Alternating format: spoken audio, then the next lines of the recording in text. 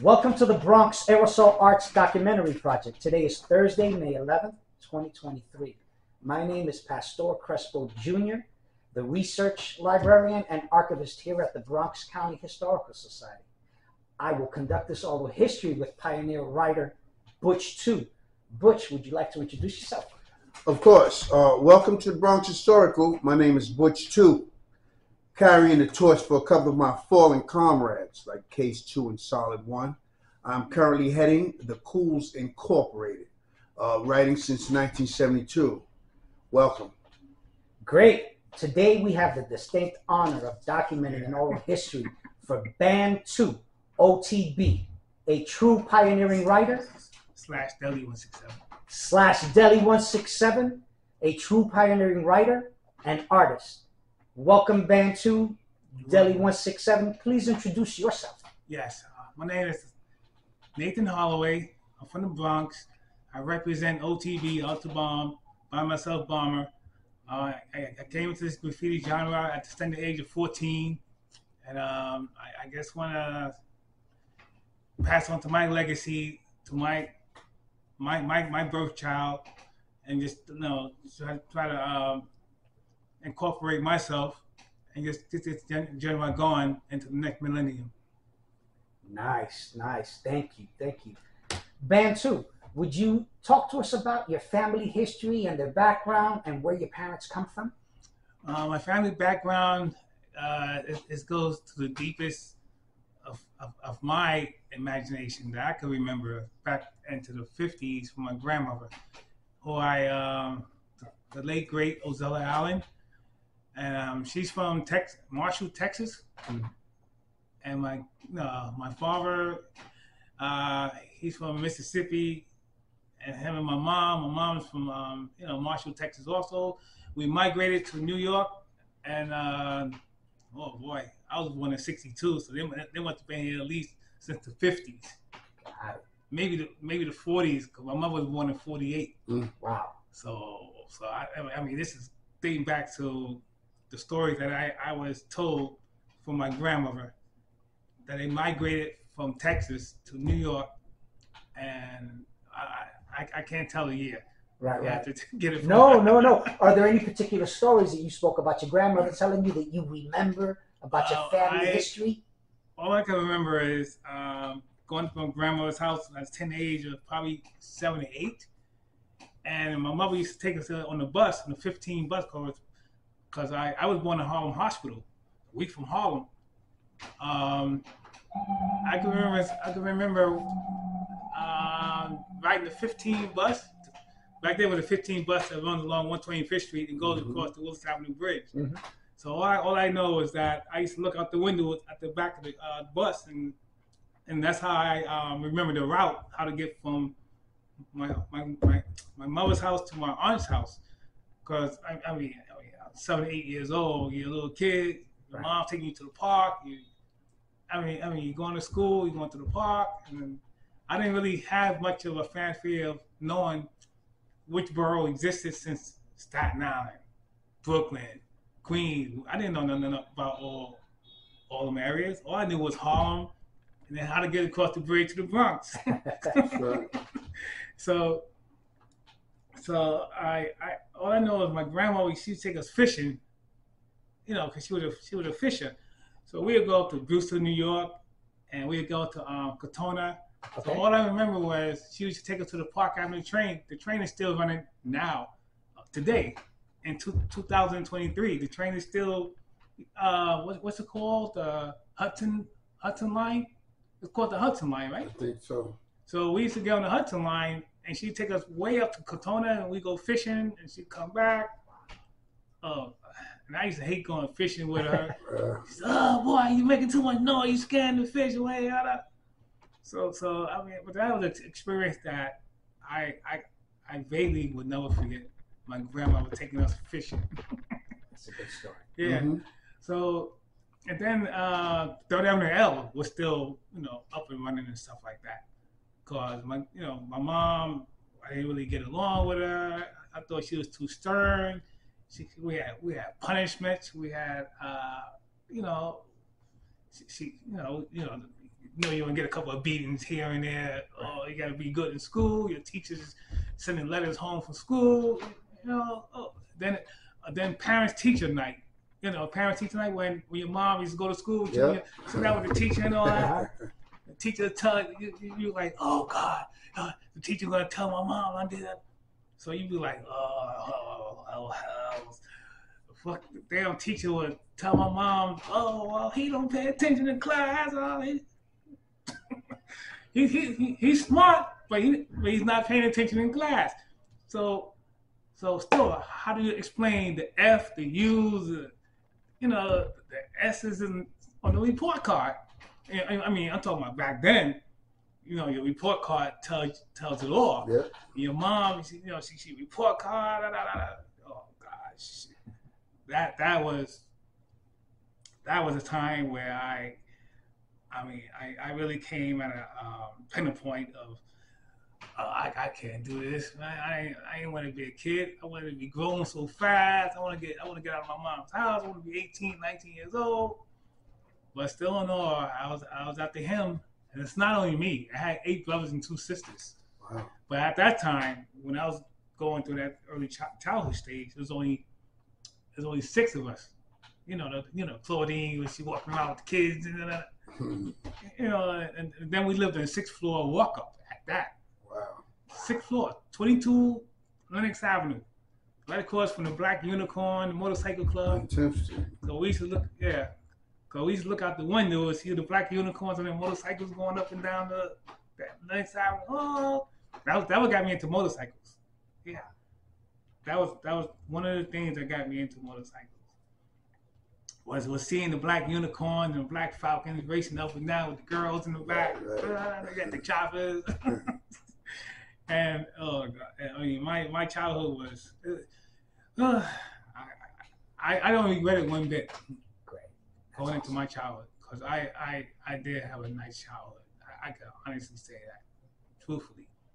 Now, thinking back to that childhood, do you remember the types of music played at home that influenced you? Your mom and your dad, your grandmother's music? My mom. Oh, boy.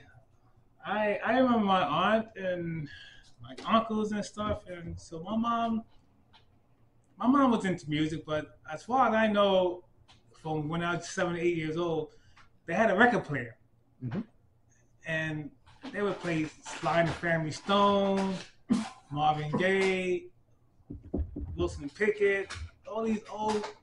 I'm talking. The music genre was.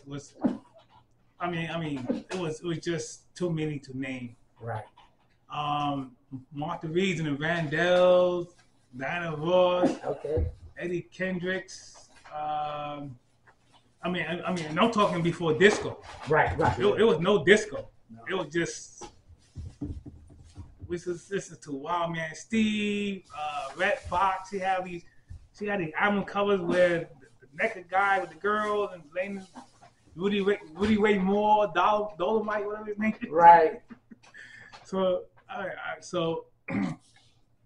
but we used to put the speaker in the window and the fire escape and play the music all loud. I mean, those are days when you could actually sleep on the fire escape. Right. You could actually sleep on the fire escape at night and don't have to worry about all this craziness that's going on today in this world, in this city, Right. But back then it was more carefree. You could actually sleep outside on the roof.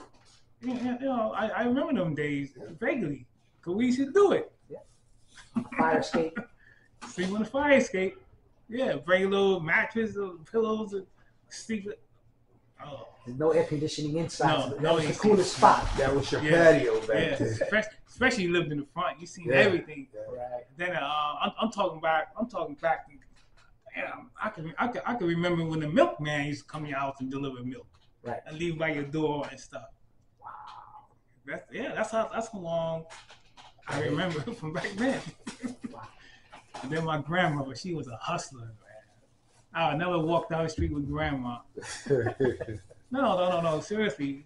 I mean, do you know back in the 70s, early 70s, you could actually furnish your house just by walking the neighborhood? Oh. all the stuff they put out on the streets. Oh, who threw this chair out? Oh, bring this couch upstairs, boy. Yeah. Oh, who's that lamp? Oh, take that TV upstairs, see if it still work. You know? Yeah. My grandma, I walked in with my grandma. Boy, she have a cane, and she investigate the stuff with her cane. She was moving around with her cane. And boy, picked that up and carried it along with us. I was like, what? Grandma, what? Carry what? Carry this? Remember, there was no cell phones. There was no cell phones back then. It was hardly no pay phones. So, from the neighborhood, if you run into somebody, you walking as a passerby, and you, she'll yell to my uncles. They'd be probably on the corner. Come here, help this boy carry his couch upstairs. It's just, hey, them days was crazy. You can actually furnish your house just by walking outside. Yeah, it was no going to the department store and paying for new beds and paying down on stuff like that. You actually furnish your house just by walking around. Yep. Yeah. Now, originally, you lived in Harlem first. You had where and what are your earliest memories of Harlem? Oh God, we used to go to Mount Morris Park on 121st, 123rd and Madison Avenue. It's between Madison and 5th. I remember my mom used to walk us up to the bell. They actually got a bell tower. I don't know, was it a bell tower? Because it's like a little stair thing. You walk up, you go to the top, we take pictures and stuff. They had a big rock there. The park is still there today. Yeah, right. Yeah. I think it's called Mount Morris Park. Still there. It's still there, yeah. My mom used to carry us to that park and we'd play all day, go to the pool. They still got the pool there too? I don't think so. Well, that's the most I remember. And she'd take us to the park and we'd go right back upstairs. Oh, you had a nice day. We even went to Central Park, the zoo. Central Park got a zoo there, children's zoo. Yeah. We used to walk from 110th Street to the zoo and back. We're tired. But then again, you're not tired because you're kids. And we thought that was an adventure. Yeah. Yeah. So, Now, you ended up moving to the Bronx. When did you move to the Bronx and to what neighborhood? We moved to the Bronx back in, as I can remember, between 74, it wasn't 74. It had to be 75. We moved to the Bronx in 75. I don't know the season. But the reason why we moved to the Bronx because we used to live on 116th Street, not 116th, sorry. 117th Street and Lenox Avenue on the 4th floor, I believe. We was on the third or 4th floor. I believe we was on the 4th floor. So what happened was the people who lived under us had a fire. And the fire, whenever you have a fire below you, it goes upward. Right. So we had a fire. The girl left something on the stove or some shit. I don't know. So next thing you know, the fireman came. Next thing you know, I see the windows being busted out. I see our clothes being thrown out the window. The curtains is on fire. So then next thing you know, they go up there with the waters and stuff, the water damage and everything. Cause remember, the fire started from under us, so it spread it upward. And I'm talking about a building that was probably built in 1903, 1904. Right. So I mean, they go up quick, So next thing you know, the apartment became inhabitable. That means you can't live there. You can't live there. It's unsafe. So the Red Cross. That's when the Red Cross came in. I mean, are they still around today? The Red Cross? Yeah. Oh well. All I know is the Red Cross came. Next thing you know. We've been relocated to a hotel on Broadway, the 103rd, I believe it was 102nd and 103rd. It's called the Regent Hotel. I know, forget the name. And so we stayed up in there. I mean, coming from a 4th floor walk up, into a building with elevator. That's like Big time. That's like you hit lotto. Yep. Oh man, we ain't gonna walk up no more stairs. Da, da, da. Next thing you know, remember that these little rooms don't got no kitchen, so we was eating out every day. And not only that, they gave us the vouchers and stuff. So we was eating pizza every day. I'm telling the truth here. Yeah. It's no hot. They gave us a hot plate. My mom ain't used no hot plate. My mom used a stove and all that. So we eating out every day, man. We going to the pizza shop every day. You know what it's like to get pizza every day as a 10, 12-year-old? So going back to the relocation. Mm-hmm. So all I know, we staying in the Regent Hotel. I'm still going to school. All I know is my mom was going out. Oh, we had a babysitter. Sometimes we just stayed in the house by ourselves. Because back then, you could stay in the house by yourself. Mm-hmm. They ain't like, nah, you staying out by yourself. Oh, they calling the cops. They calling the neighbors. Back then, you could stay in your house by yourself. Just don't throw no water balloons out the window and all that old shit. And that's what happened. Right. Don't be throwing no eggs out the window and the water balloon, So next thing you know, she dealing with some social workers and whatever, and she going to appointments. So next thing you know, I gotta go see her apartment. That's when she was bouncing around to apartment. Right. Right. Oh, I want to see this apartment today. Who want to come with me? So we go to the apartment and stuff.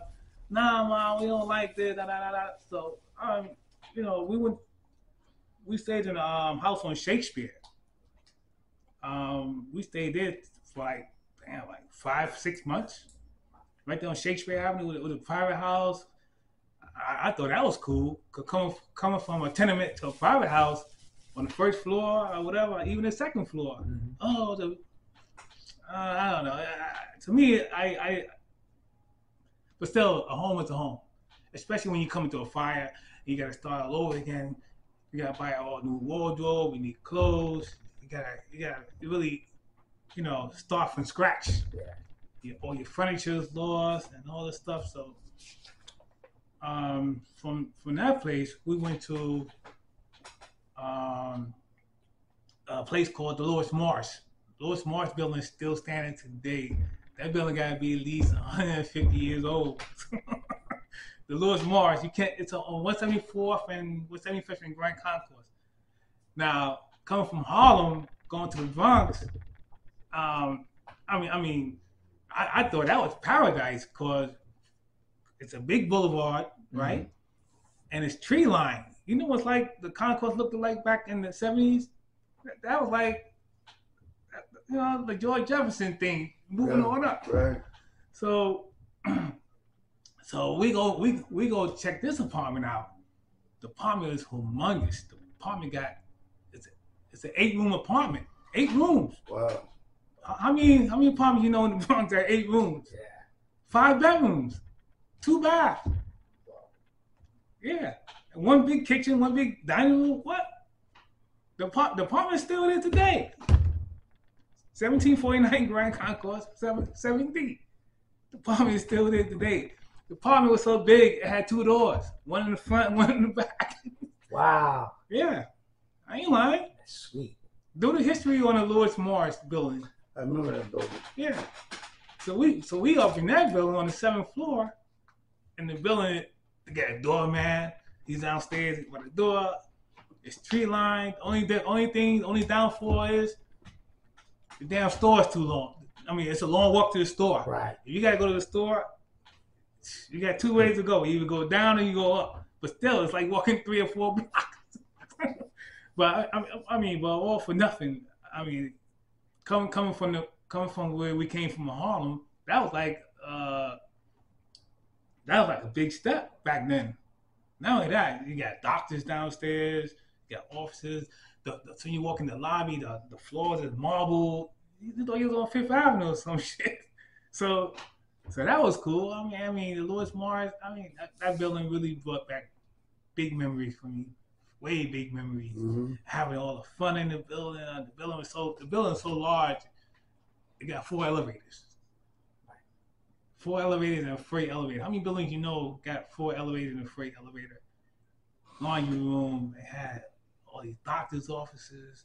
It had a big chandelier in the lobby. I mean, you thought you lived in heaven back then. but in all that was really when I really hit my pinnacle, because I was still in junior high school. I didn't even graduate. Yet. I was like what? I was in 8th grade. 7th? Yeah. Because the 9th grade, I had to graduate from the 9th. Mm-hmm. I was still in this 8th grade. And we used to play outside. We used to play, they had a little courtyard there. Now my mom, now the kids is big. Mm-hmm. Ain't none of that, we all going to the park stuff, or we all holding hands crossing street stuff. No. That died out. Now my mom got a boyfriend now. She ain't hardly home. We got the babysitter here. She don't care. Or she's worried about her little pal every week. Whatever. I don't know. So in all aspect, I befriended a guy that we used to just play outside. We play stickball. We played off the point, and his name is Melvin Samuels, also known as Knock 167. I didn't know this dude wrote graffiti at that time, so he must have had started a year or 2 before I even came on the set. You understand? So as I can recall, that's when I really I didn't want to do graffiti. This is something that you just don't come out of the blue and say, "Oh, I want to do this." No, you gotta start from the bottom, work your way up. Everybody started from the bottom eventually. Nobody started from the top. But I'm talking about back then. He was already a made guy. Yeah. So I could imagine the input he went through the transition.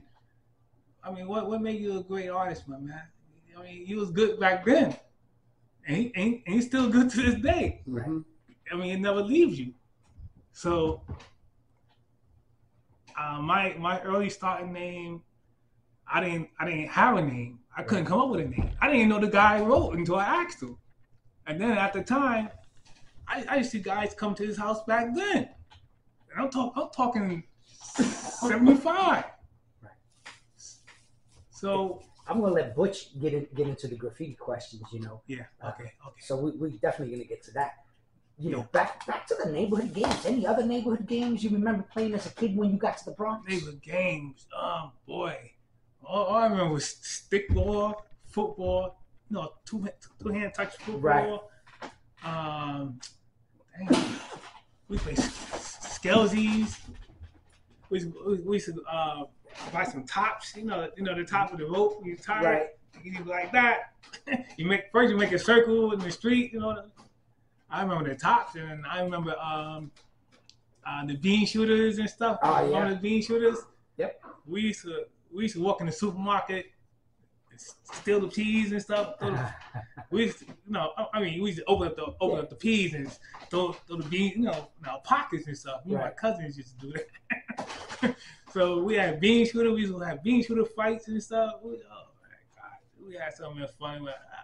I had so much fun as a child. I could never forget my childhood.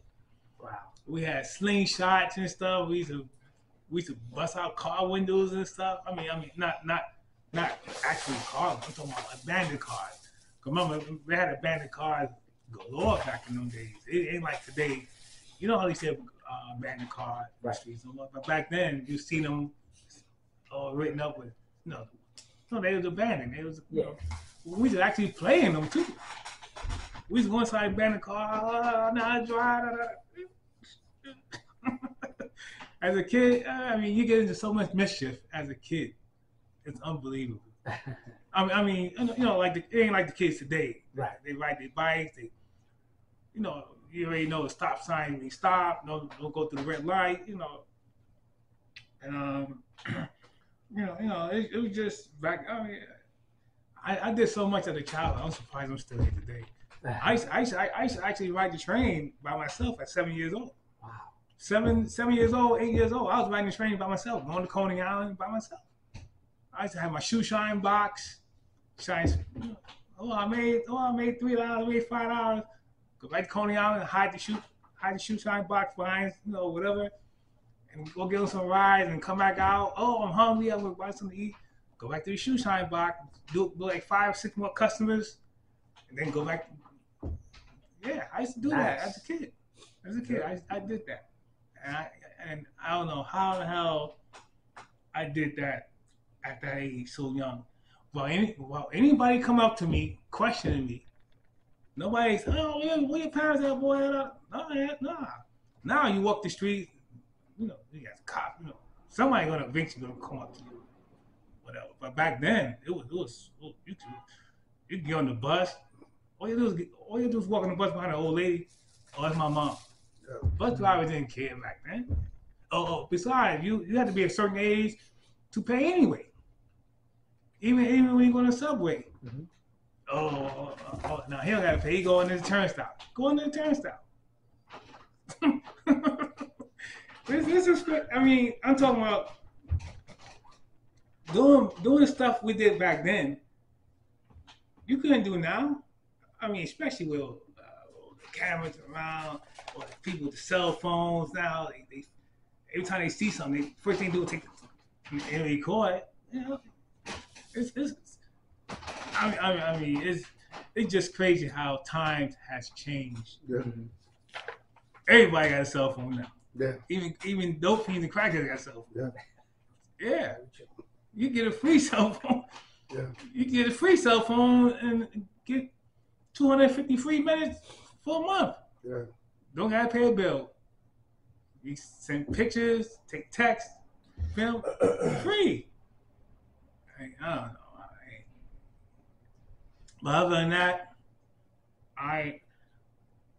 for all my eyes have seen through them years, I feel most grateful that I got around that. Cause remember, and the way drugs is more rampant today, it was more rampant back then than definitely today.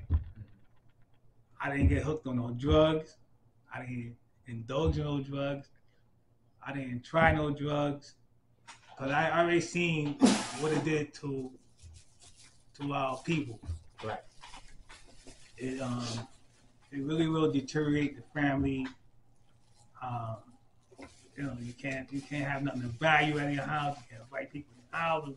Making stuff is missing, stuff is stolen. I watched that from an in-depth view from family members, whatever, even close friends, whoever. So I just seen what it did, and that's one thing I didn't want to be a part of. Right. Even to this day, I'm not a part of that fraction. And as far as my art is concerned, I used to be doodling in class when I was 3 years old. Mm-hmm. I mean, not 3. I'm sorry. When I was in school. 3rd grade. Let me say 3rd grade. Right. 3rd or 4th grade. I was drawing at back then. Uh-huh. The teacher called my name. Yes. What's the answer to what? I don't know. She walk around, look at my desk, look at my paper. Oh, he's drawing. Yeah, I'm drawing. I'm drawing my heroes. Not even my heroes. I'm just drawing just to be drawing. Right. I'm drawing Gigantor. I'm drawing Speed Racer. I'm drawing cars because back then we had a TV. It ain't like today. Everybody got a TV in their room and all that whole shit. No, back then you only had one TV. Right. 10 people looking at one TV, like the Happy Days. Mm-hmm. Well, we want to watch Mom. Mom want to watch, but she want to watch because she used the controller. Yeah. We didn't have no remote control. We had to get up and turn the TV with a fork because the knob was gone. Uh-huh. Yeah. Well, antenna, we didn't have WHT. We didn't have cable. we just had rabbit ears. We had to move the antenna. Sometimes we had to stand and hold the antenna to watch the show. Yeah. Pretty by the TV. You know, oh man, this shit was crazy. But life goes on. I did everything possible to keep $1 in my pocket at a tender age. I did every hustle you could come up with, you could name. We used to burn copper, go to abandoned buildings and steal the brass pipes. We used to collect cans, bottles. Back then it wasn't no nickel. You got damn near a dime or a quarter. You know what I'm saying? And then I sold papers. The A&P, remember the A&P hustle where you go pack the bags all day, people get you change? Mm-hmm. I did that. I actually made about $20, $25. That was big money for a 12, 13-year-old kid. Mm-hmm. Yep. That's a lot of money. Yeah, you can save up and buy your own bike. Yeah. You can actually go clothes shopping with that kind of money. Remember the store they used to have on Bathgate? They had the Jews, Bathgate by Claremont Park where they had the Jews and all that stuff. You buy a pair of sneakers for what? $4, $5? So I mean, this is what I remember. Right. Even at Third Avenue L. Remember that Third Avenue L? Mm-hmm. I remember that train used to be up, and I used to ride that train from 149th Street. Well, I didn't go as far as Claremont Parkway, cause there was no need for us to go that far. Cause my grandmother lived on 163rd, 164. So anything, we got off at that stop and walked to grandma's house, And I'm talking like 71. I remember 71, 72, I believe it was. Well, and I remember that. The Third Ave L does not exist anymore. They tore it down. They tore it down back in 73, I believe, 72, 73, late 72, early 73. Mm-hmm. And yeah. And graffiti was up in at full tilt back then, but I don't remember the names. I was too young as a kid. Right. But I didn't know how to go about writing my name on the train. That didn't come till later. Right. But I used to see it as a kid, and I was fascinated by how the hell did they do this? Right. I mean, it wasn't like today with whole cars. No, it wasn't none of that whole car shit back then. All he did was a top to bottom. It was probably like straight letter, it had the little stars in it, had the little dots or whatever. Right. But still, no, it existed, But it wasn't no characters. It wasn't no Snoopy's. It was no, like the characters that they got today running the subways. Mm-hmm. Who's favorite? Red Baron, Snoopy, Beetle Bailey, Yosemite Sam. It was none of that back then. Mm-hmm. I can't recall the first character I actually seen, but I remember. I believe it was Beetle Bailey. If my mind correct me right, I believe my first character that I seen somebody do was Snoopy or Beetle Bailey. Mm-hmm. Right. But this is before I even picked up a marker. I didn't pick up a marker till I say late 75, early 76. I know 76. I was definitely writing in 76, but I cannot vouch for how the height that I already eloped around that time. Right. Cause I remember I was still going to junior high school 13 in Harlem. Okay. And with a graffiti Hall of Fame. 106 and 106. I went to that school. Oh yeah. Oh, wow. Yeah, I went to that school. I went to that school back in 73, 74. I was in that school. Cause that's the time we had the fire in the Bronx. I mean, on 117th Street. Then we moved to the Bronx. Got it. Cause 76, I was writing already. So 75, we moved to the Bronx. So 74, I was probably in that school in 74. 74, I went to Jackie Robinson 13 on 106th and Park, which is known as Graffiti Hall of Fame. It is, yeah. Yeah.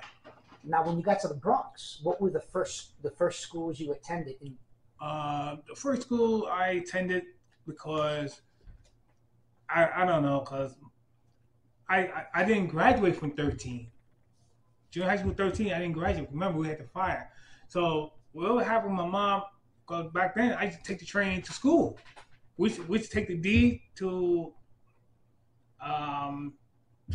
Yankee Stadium, whatever, and switch there and take the express to 125th and then take the local. Mm-hmm. And then we go up 110th and we walk to school. So I remember we had school passes, you know.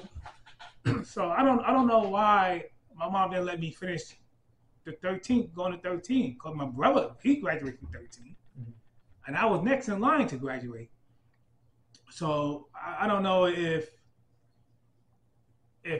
she didn't want me on the train by myself. You know, I'm only 13 years old. I mean, probably, I don't know.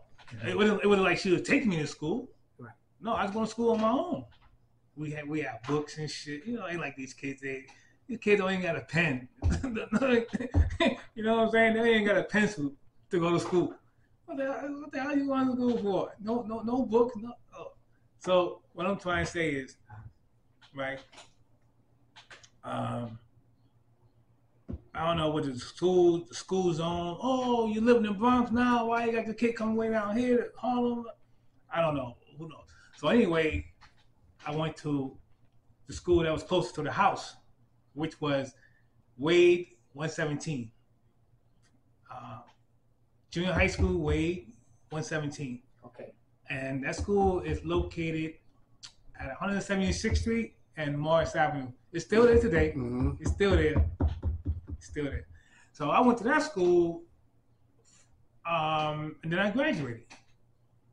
And I still have pictures of my graduation. I was tall. I was for me being, you know, I was tall back then. I was tall and lanky.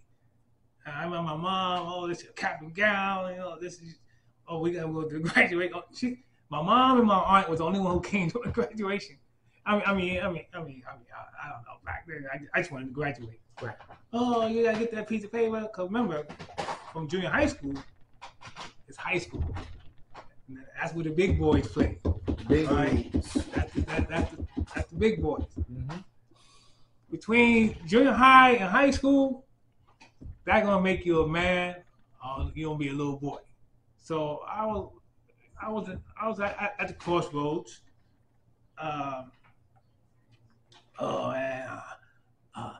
That's when you get involved with girls now. You know, you got girlfriends. That's when you want to get all dressed up. You want to wear the same clothes every day. You gotta get some. You gotta have something going on back then. You want to put the waves in your hair. You know what I'm saying? You want. That's when. I mean, it's no more snapping. Oh, you know when you go to school, you guy who's snapping your sock. Oh, you wore those socks yesterday, man. I ain't know that shit. So that's when you really gotta step your game up from junior high to high school. You gotta step your game up now.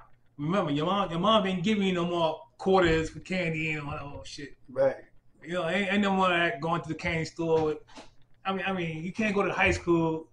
Not lunch. No. There's no more freebie lunch here. You gotta go outside and buy your lunch. You can't go to school hungry. You know what I'm saying? It ain't like we live down the block. Go around. Oh man, I'm going to my mom's house for lunch, and you run back in. And, you know, nah, you gotta have some money, man. You gotta keep money in your pocket. Mm-hmm. So I said, you know, I'm up there in age. You know, let me get an after school job. That's one thing kids don't know about today. These kids that go to high school right now, 10th grade, 9th grade, get an after school job. Get no full time, part time. You bring. Well, I mean, back then. I'm talking back then. I had an after school job, 4 hours, and I go back home. Mm-hmm. But what, $60, $70, $80 in my pocket? Yeah. I don't even think it was that much. Who knows? I only work 4 hours a day. but what I'm trying to get to is, I had a job. I had money in my pocket. You don't want to come to school with no money. You know, I'm talking about, you know, everybody going to the pizza shop. You know what I'm saying? Everybody want extra cheese on their shit. They want sausages. You know, you got to follow some money. You know, you probably got a little girl who's you interested with. You want to try to show up for her. Come on, I treat you. You know, you starting to write girls letters. I love you. I like you. I don't know. It's just, I'm going through my experience. My experience was I had a job, after school job. I don't care. You go flip burgers. These kids act like they too proud to go flip burgers. McDonald's, get a McDonald's job. That job, you get that job at the snap of a finger.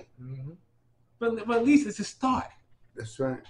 You know, if you want a career you want to work on, or you want to be a cop, you want to whatever you want to do, you can do it. But everybody started from somewhere. You gotta start from somewhere. You know what I'm saying? You don't have to be asking your parents for money. You too old to be asking your mother for money for lunch. Mom, cracker. No, man, you almost 18 years old. You still asking your mom for money? Go ahead and get your own. I'm speaking from my experience. I couldn't do it. Because the last thing I asked my mom for, and I can really say this, I was 13 years old. 13. And I asked my mom to buy me a bike. Boy, well, I can't afford it. Okay. After that, no ask for nothing else no more.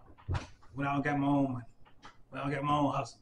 I don't care how I got it. I got it. Next thing you know, I got a bike. Yeah. Boy, where you get that bike from? Mom, I bought it. It's mine. Oh, get that. You know, she can't say, don't leave in the house. The house too damn big. Matter of fact, it's in my room. You know what I'm saying? She can't say, oh, don't bring that bike in my house. No, Mom, I bought this. What are you talking about?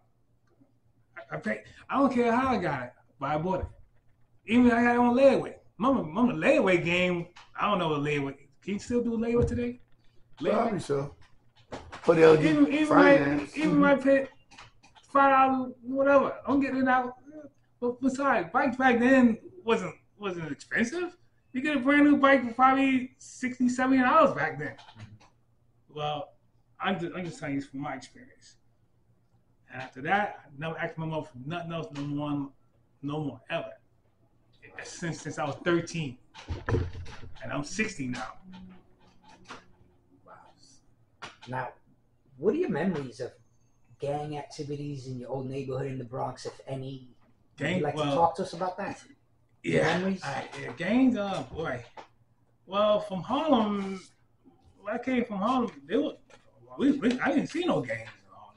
The only gang I seen was the motorcycle gang that lived by that was by the fish and chip store on 111th Street.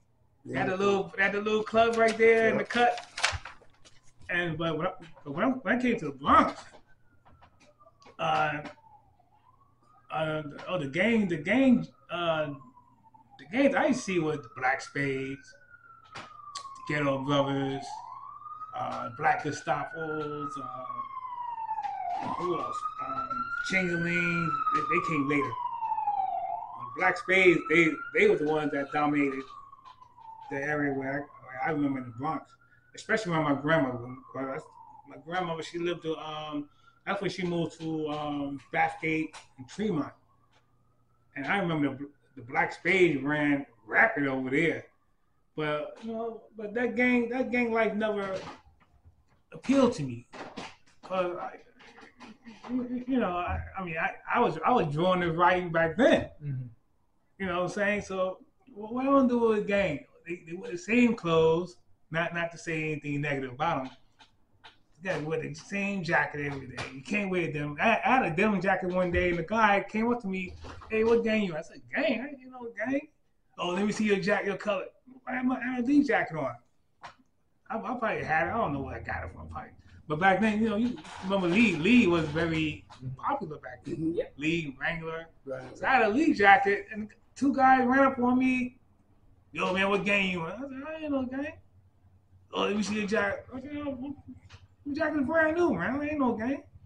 So I don't know. recruitment, whatever. Mm-hmm. But I was never in no gang. I didn't see no need to be in the gang. I had 7, 8 brothers. Not only that, I had a lot of uncles, and not only that, they knew people, and I knew people who I could, what. Besides, I'm not even a fighter. What would I be in a gang for? Huh? I don't want to walk around bandanas. I don't need no girl to be in no gang. I just can't see or figure out what was their purpose. What? Walk around with a billy club and a stick, walk around with chains and tattoos up and down your arm, bandanas. But hey, speeches on most of them probably did drugs or on drugs, walking around with zip guns and I mean, I didn't see no need to be in the game, straight up and down, because I'm pretty sure I could never be able to look my mother in the face and my mother would look down. Oh boy, this is how I raised you. No. My mother, I mean, we used to go to church every day, every other day. Yeah, we were raised practically in the church. I thought y'all never say this, but we went to church every other day. You know what I'm saying? So what I look like? I'm trying to like grasp all this to say that how do you be brought up in a church and turn around and live like this? We didn't do that. No. But for all the people who did do it, hey, I don't know. I just didn't see no use in it. You wear the same, you walk around with the whatever the side you got on the back, you walking through, you scaring old ladies and stuff. Yep. People. I just to this day, out of my own mouth, can't say I was never in the game. I even tried to be in the game because I didn't need to be in the game. My uncle taught me how to fight. I went to the boys' club. I was in the boys' club for instance. Go to the boys' club. Take up boxing. We should. I'm a good pool player. I'm a good pool shooter. I'm a pool shooter. I mean, but that was something that the gang genre. I ain't seen no notion in it. I'm talking from my experience. Got it. But they want to wander around the neighborhood, want to hang out. And I didn't see no life in that. I mean, you're 30, 40 years old, and you stand on a corner every day with a can of beer. That's not living. That's not living to me. That's not living. Okay. That's my final word as far as the gang genre go. I see no use in it. Got it. That was really interesting. Now, Butch 2 is going to take over and start asking you some more graffiti-centric, specific questions. Butch 2, take it away. Not questions, but How you just doing, brother? what's going on, brother? Thanks for coming. Thanks for Thanks being a lot. here. I much appreciate it. Yeah, we're just gonna hit the graph era. Yeah. About this movement that we created and stuff like that. Yes, I can say truly that I didn't create it. I was just a part of it, and I feel honored to did what I did when I did it. Okay, this is come from my heart, but I could truly say I don't know how I came in to this genre of writing my name, doing my art, and growing up and being the artist I am today. Because remember, I had a long hiatus that I stopped. I only did graffiti for 9 years. 9 years. All right. So out of that 9 years, I accomplished pretty much what satisfied me. I don't care if it satisfied the world or whatever, but I know I was satisfied, and I can really honestly say that I'm happy that I did what I did when I did it, even though at my age today, I see no point in doing it unless I'm doing it for $1. And it's not even about the money. It's about just doing it just for the love. To pass on to another upcoming artist, somebody who really want to make a mark in their life. Because I'm pretty sure when I'm down in the dirt, at least my name's gonna live on some kind of way. Yeah. One of my paintings gonna be in somebody's house. It's gonna be in somebody's store. It's gonna be hanging somewhere. You know what I'm saying? So I just can't fathom not making my mark while I'm still on this earth. Okay, and I love all my friends that I accomplished through my journey. Cause that's all what it is. It's a journey, and I made thousands of friends, hundreds of friends. I made enough friends count on my hands and toes, and I was never a guy that put down another writer, because we all started from somewhere. Any writer come up to me, I will embrace them. Because I remember I used to be them. Oh man, I see the guy. That's right. These artists that, oh man, I can't wait to meet him. I mean, from a little kid looking in the candy store. Yeah. Oh, it's like you walking down the street, you're looking in the store, and you look at a favorite pair of shoes you want. Oh man, I want to get them shoes, man. You gotta do what you gotta do. Okay, you don't gotta go out and rob nobody. Just work for it. I feel much better working for what I got than me stealing what I got. Understand? That's right. All right. That brings me to the question of: do you remember when you first saw writing? Yes. And where did you see it at? Where was it at? Oh, no. First of all, it's two sides to the story. All right. When I first seen it, or when I first started. When I first seen graffiti, when I first seen graffiti, I was probably 6 years old. On the Third Ave. Right. But when I started writing, I dropped the year as between 75 and 76. But when I first started, right. I went to. First of all, I didn't have a name. I had to come up with a name, cause you just can't start writing without a name. So I came up with the name BAN2. Okay. Now BAN2 was that was a name that I really didn't start writing BAN2. I write Bang. And Bang was I seen it on the back of a record. My mom went to buy records, right? So she brought this record home, and I'm looking at the record, and I see Bang. Bang? B-A-N-G. Bang. Bang. So I said, what the hell is this? I'm pretty sure nobody didn't just come up with a name. I couldn't write my real name. Like I write my real name, but I don't know who the hell I am. Right. I can't go on my building writing Nathan, right. Hold it down building. They don't know who. So I had to come up with a name that to me it didn't fit me. It was just a name that I just seen, and I just figured out it was a good thing.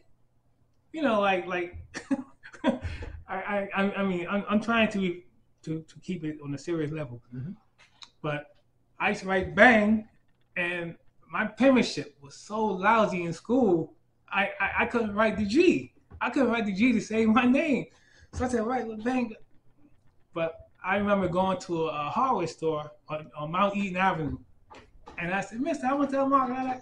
Back then you could buy markers, Right. So I bought the marker. It was an El Marco marker for, I probably paid 69 cents for the marker. And the marker was black, had a black tip. The tip was, it was kind of like a slant. I had that marker in my pocket, and I used to just walk around the block. First, I started in the neighborhood. I didn't just go to the train. I ain't know nothing about no train back then. I started in the neighborhood, you know, and, like in my building, in the exits and stuff. You know, in the exits, I go to the exit in the building. Right. It's like bang, bang, bang, bang. So I said, this name ain't for me. This name ain't getting it. And so I was home one day watching TV, and this is a true story. I'm not making this up. So I'm looking at TV, and I see the BAN logo on the ornament commercial and shit. You know, this is BAN logo on. So the guy, I said, who writes BAN? So I said, I didn't know the meaning of the word BAN. You know, it's just that it was a 3-letter word name, and it seemed to me it just seemed like a regular name. So what I did was I wanted to investigate the name first. I didn't just want to start writing the name and then somebody else is writing it.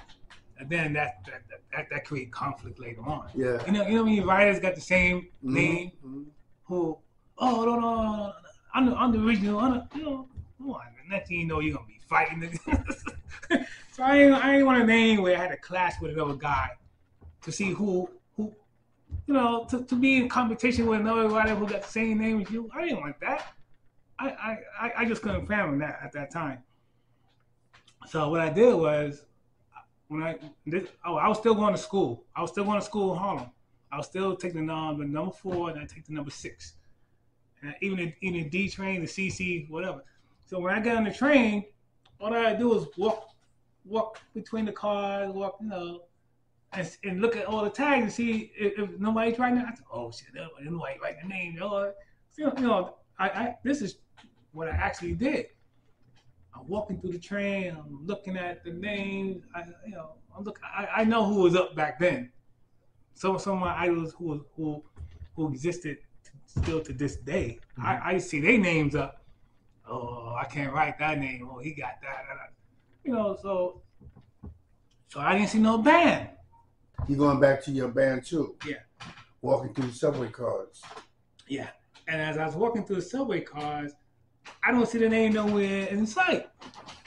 So I said, so I went back home, sat down, and I started doodling at the dining room table my mom had. And that's when I came up with the name BAN. But 2, I don't know where the 2 came, right? It could have been BAN1. It could have just, because I just don't know where the BAN2 came from. Right. I know where BAN came from, but I don't know where the number 2 came from. Right. So, cause remember, it is the BAN1. Okay. It is. I don't know you know this, but I don't. 2 sounds better though. Yeah, but 2 was just something that just came out of the blue. And I just took it from there. I just ran with it. And so I went motion tagging. You know, I had to go to the fort. We lived on the Grand Concourse, and all they had was the D, the CC, and the 4. So I used to just. I got up one early Saturday morning, and I went down the 4 train. And so I'm in there like the next to last car. I was sitting down. You know, I'm like 14 years old. 14. So all I see is little Caucasian ladies getting up all of a sudden. Remember, the 4 went to the last stop, which was Marshall. Yeah. So all I see was I'm still the black guy in the next to last car. So it didn't dawn on me about the race thing back then. Oh, blacks we're not allowed this far. Yeah, right. But how can that be when people went to DeWitt Clinton? I found out DeWitt Clinton is up there. Right. Yeah. So I'm talking back then. Right. I mean you next to that. All you see is Caucasian ladies getting up, walking through the cars now. Remember, all the car doors is open. You can probably look from you can actually look from the last car to the front car. And remember, subway cars, 8, 9, 10 cars long? All the doors is open and stuff. You know what I'm saying? So I just took up my marker and started tagging and stuff. Oh, this fucking marker is dry. Only took 3 tags and the shit's dry already. Oh, man, I gotta go buy another one. So I'm like, I didn't know nothing about shaking it like that and let the ink flow. Remember, ain't no ink in them shits. Once you tag, that's it. So I'm like looking for spots. I'm looking, I already see my spot because I'm sitting down waiting for the car to clear. Cause remember, people still in the car. So when they get close to the last stop, that's when they get up and start walking to the front. So I don't want the lady think I'm a mugger, like I want to take a pocketbook and all that shit. Mm-hmm. So I started the motion tagging thing. I said, man, this shit ain't working for me, man. I rode all the way to the last stop for nothing, man. I only got 3 tags. So I'm like, I'm red in the face. I'm mad. And next thing you know, at the last stop, I gotta walk back to the front now. And the guys, conductor, I just gotta get off the train. They looking at, he's up to no good. They start looking at, they start looking at you and shit. So I said, this motion tagging shit ain't working for me, man. And then not only that, I did it to 6th line too. Cause I can remember those are the only line that I remember going to school. Mm-hmm. So I rode down to 125th Street with the same marker now, and I got on the 6th train. Now remember, the 6th trains go all the way to Pelham Bay. Yeah. Not just as bad as going up to the last stop of the 4. Because Pelham Bay, there was no black people back, going that far deep on the 6th train. So I did it on the 6th train. Went to the last car. I started writing my name. After that, I said, nah, this motion tagging shit ain't working for me. I said, nah. So, but that's how I started. And next thing you know, I started meeting writers, going to Knox house. I met Kit 17. I met Nako, but Nako Dondi. That's one of the first writers who I met back then. I met Snake. I met later on I met Fuzz One. Mm-hmm. This is when I was going to Knox house on a regular basis now. His mom was cool, his pop was cool. And his sister, his brother Dougie, he's had a little dog. Oh God. So I just guess I evolved from there. I started getting better markers. I started getting ink. So I just started getting paint. I couldn't keep that stuff in my house. My mom threw it out. All right. She actually threw out my stuff. I said, well, I threw my stuff out. I had it hitting it. Did you see my? All right, let me back you up for a second. Yeah. What was it that captured your interest? What really made you get that graph bug? What was it? Oh God, that had to come from me being me. Cause I rode the trains every day. I rode the train in school. Right. I rode the train to work. I just wanted to see my name. I don't care how I got up there. I want to see my name. I don't want to be on the train reading no newspaper. I don't want to wait till somebody throw out their newspaper to throw it to. Right. People, out there. I just want to see my name. I didn't care what I had to do. I just wanted to get my name. Because all you can do is, you have to build your image. It's all about building an image. I didn't just want to be a nobody, unknown. No, I wanted my name up there. So that's what motivated me. I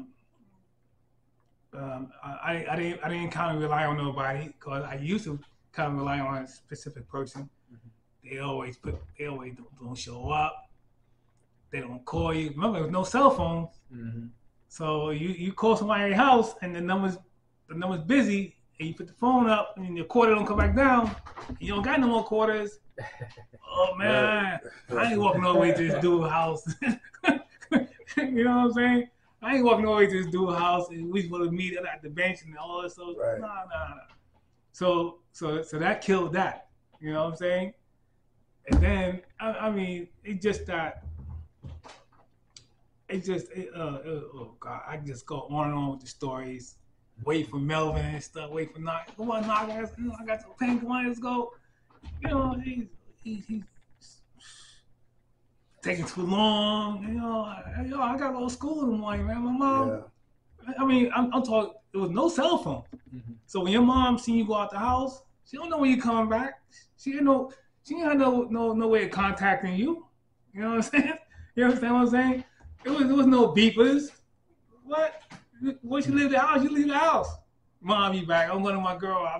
Right. You know, whatever she believe, whatever she gonna believe what you say, because she assumed, oh, you know, she probably cooked for me or whatever. I got food. You know, but once I left that house, Mom, I probably won't be back for 2 or 3 days. Who knows? And don't get busted. Yeah. Trouble. Yeah, you gotta get that call. You gotta get that call from the cop, from Spofford and all that other stuff. Nah. So I mean, as I go back to when I was doing my thing, I counted on myself. I relied on myself, and I mean, I went with some cats that who was still chasing that fame just like I was chasing it. But as I got a little more involved in believing in myself, I mean, it was like I was scared. I already knew the third rail. I already knew, you know, on the ins and outs. Oh, I get chased. I already know where to run or how to run. You know, I don't know. I've been chased a few times, and you know, I mean, I go on and on and on with the stories. But I know, you know, for myself, I virtually went along by myself most of the time. Right. Some of the time, even when I went with a bunch of guys, or whatever, we got chased out the one tunnel. We got raided in the 4 yard. We got raided in the D yard. You know, one time some DTs walked up to me. And I mean, oh boy, take all the ink and stuff out your pocket. I said, what? And then, you know, oh man, this cop actually made us throw out all our markers, put it on the chair, and get on the train and get the hell out of here. He took our markers, our ink, our paint. You know what I'm saying? I said, oh man. So that's why I don't like going with a crowd. Right. Yeah. But everybody's all bomb. They got ink all over their shoes. They got clothes.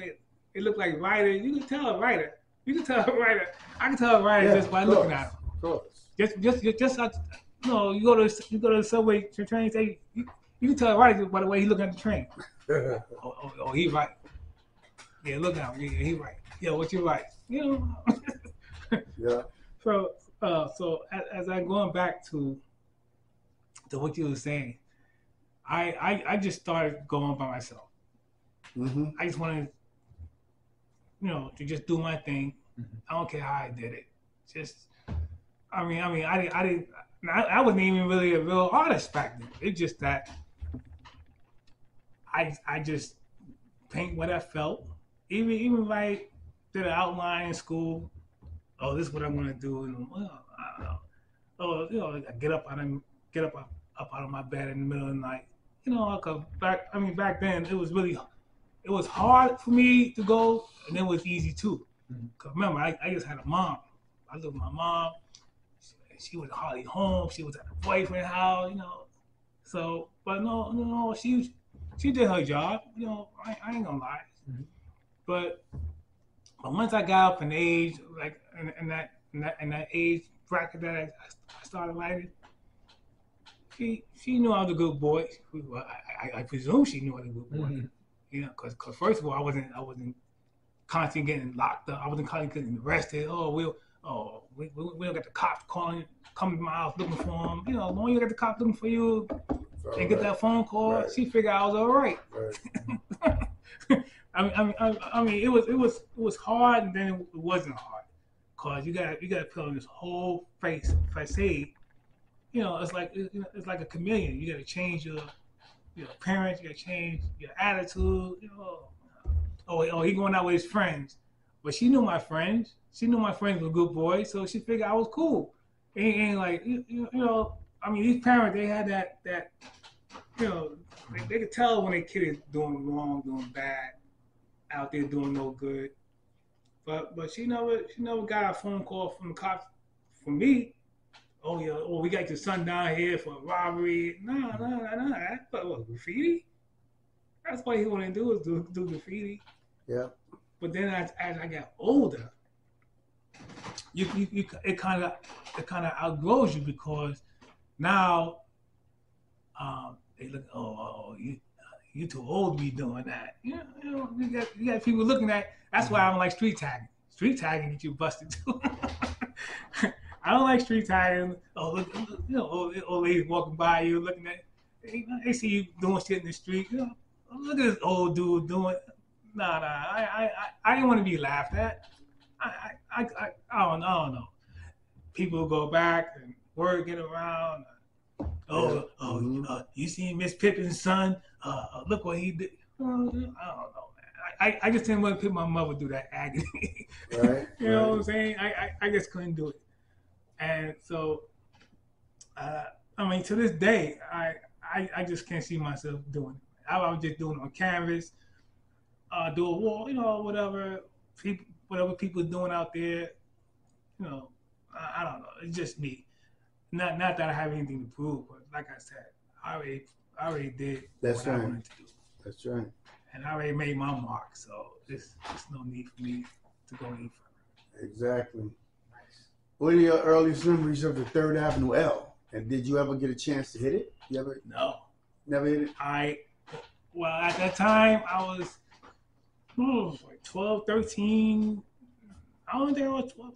I probably was about 10, 11 years old at least. They tore that down in 71, 72. I was born in 62, so that makes me 10 years old. But when I was 10 years old, it was there. But 10 years old, I'm not riding on no train at 10 years old. I could barely. 10 years old? No. My mom would. Matter of fact, I really can't say it on video. But I tell you this, I wouldn't be here today if my mom would have knew I was 10 years old riding on the train. Right, running up and down the subway. Yeah. You know, and then I didn't know nothing about how to get paint and stuff. Back then. I actually thought it was brush paint. I didn't know spray paint even existed back then. I thought people was brushing their name on the train. Yeah. But I did not get involved with graffiti at that age. I didn't come on till later on. So I can always say, well, I did see it. It did exist. And you know what? To me, I wish I could have started back then. Because you know why? Because that boosts your resume. Mm-hmm. Because the earlier you start, you know, the better. You don't want to start graffiti in your 30s and 40s. You know, you see these guys, I was writing, no, you wasn't. I knew who was around back then. So you're lying. Don't fucking lie in my face, say you was writing back then. I didn't see your name. You from where? So you got these people trying to manipulate, trying to come up with these phony starting stories. No, you didn't start in no 80, 81. No, you didn't start in 82. No, hell no. You probably started when I left. I gotta tell you, I probably vouch for that. But you didn't start, 70, 73, 74. I knew who was around back then. You know what I'm saying? Mm-hmm. I mean, the list goes on and on and on. We all know in the graffiti game who was out there back then. We all know. Yeah. All right. But tell us some about some of your other names. I think you have a few other names that you go by. Tell us about that. Yeah, I had a few aliases that I came up with due to the fact that the building where I moved, where we lived at, the Lewis Morris, my mama knew me as BAN2. So I had to come up with, boy, stop writing your name on the damn wall. But back then, it wasn't like management got a hold of her. Yo, your son is no. It wasn't none of that back then. It just that I just stopped. I just came up with another name. Oh, okay. Well, now she's on to me. Now she's on to me. And so other people on to me. Okay. So now I gotta switch it up now. Right. Come up with an a.k.a. Now the first a.k.a. I came up with was DELI. DELI came from I was a foot messenger on 24th Street, and the supervisor sent me to the store to get and I'm talking. What? This was back in 79.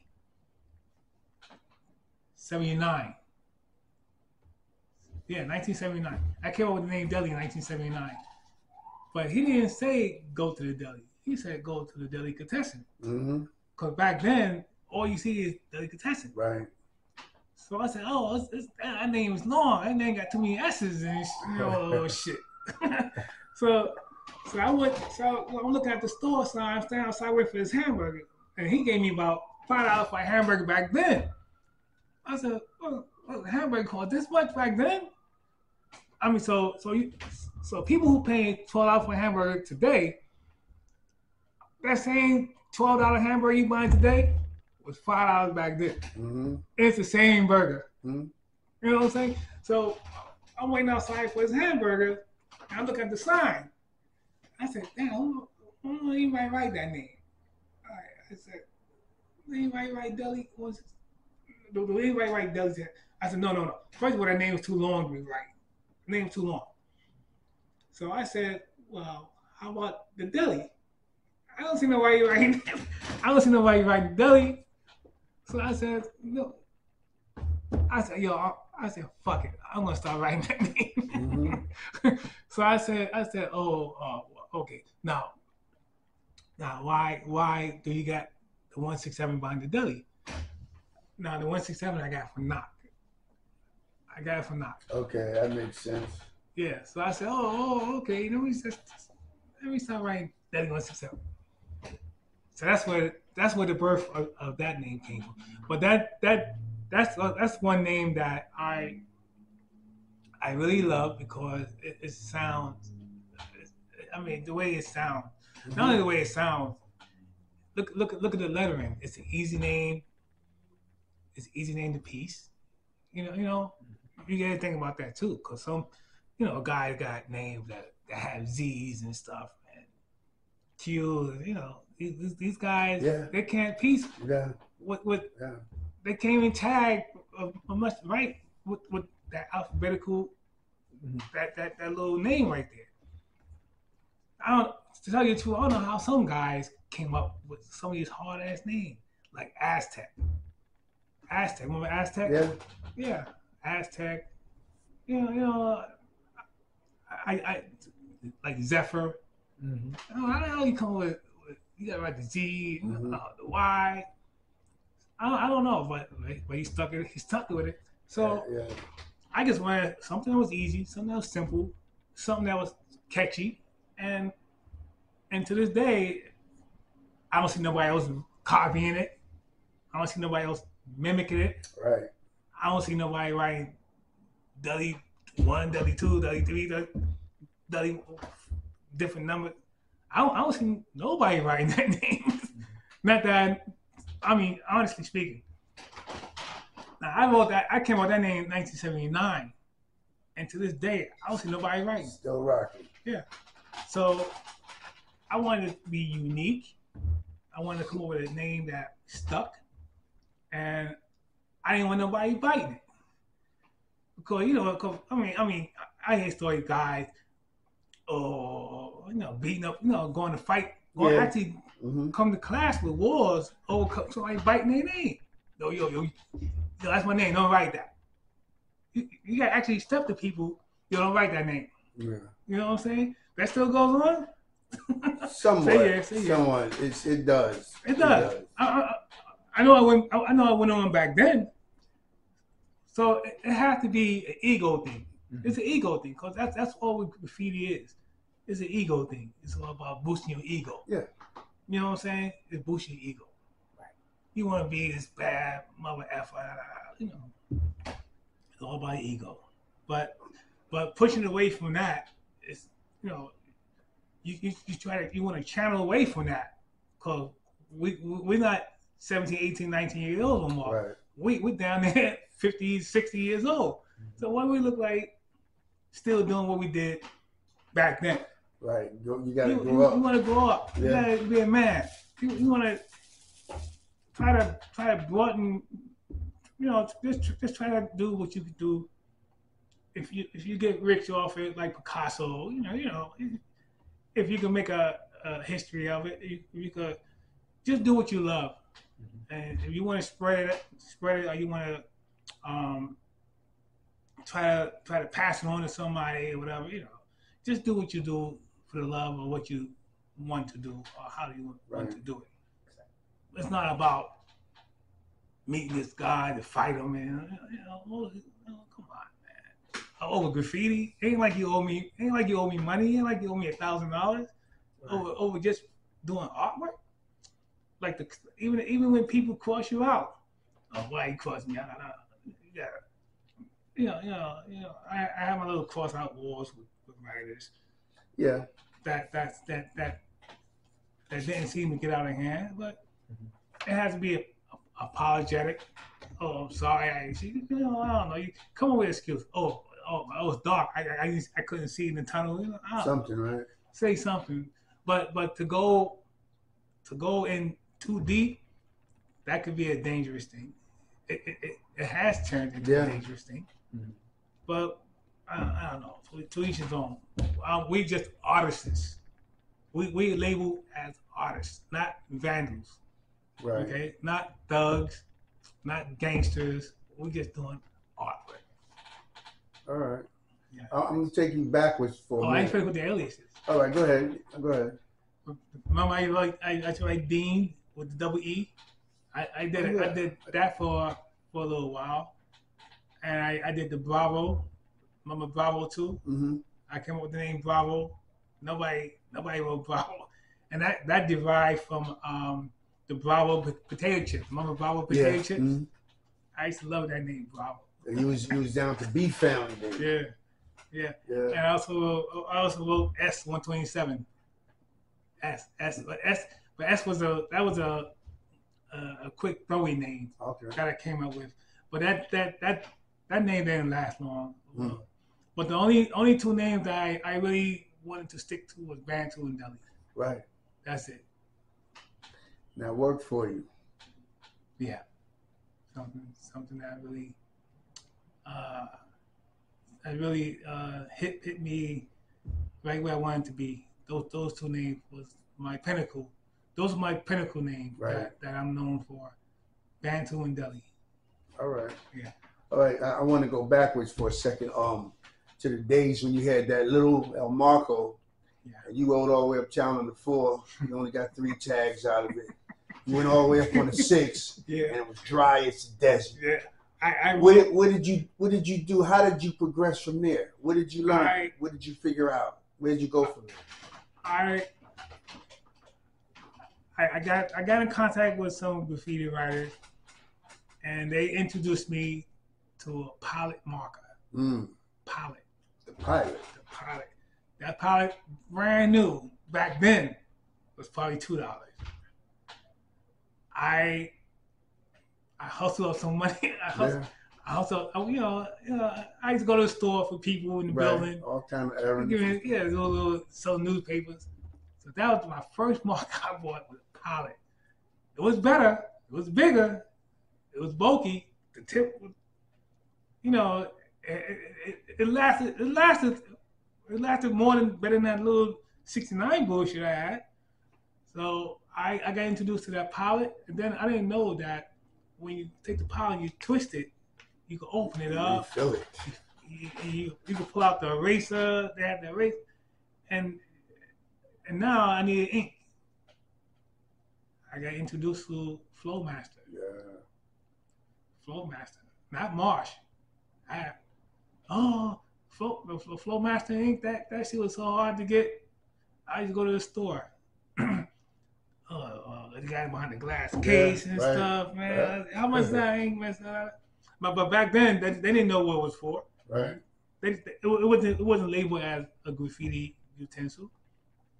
It was basically for stamping the supermarket.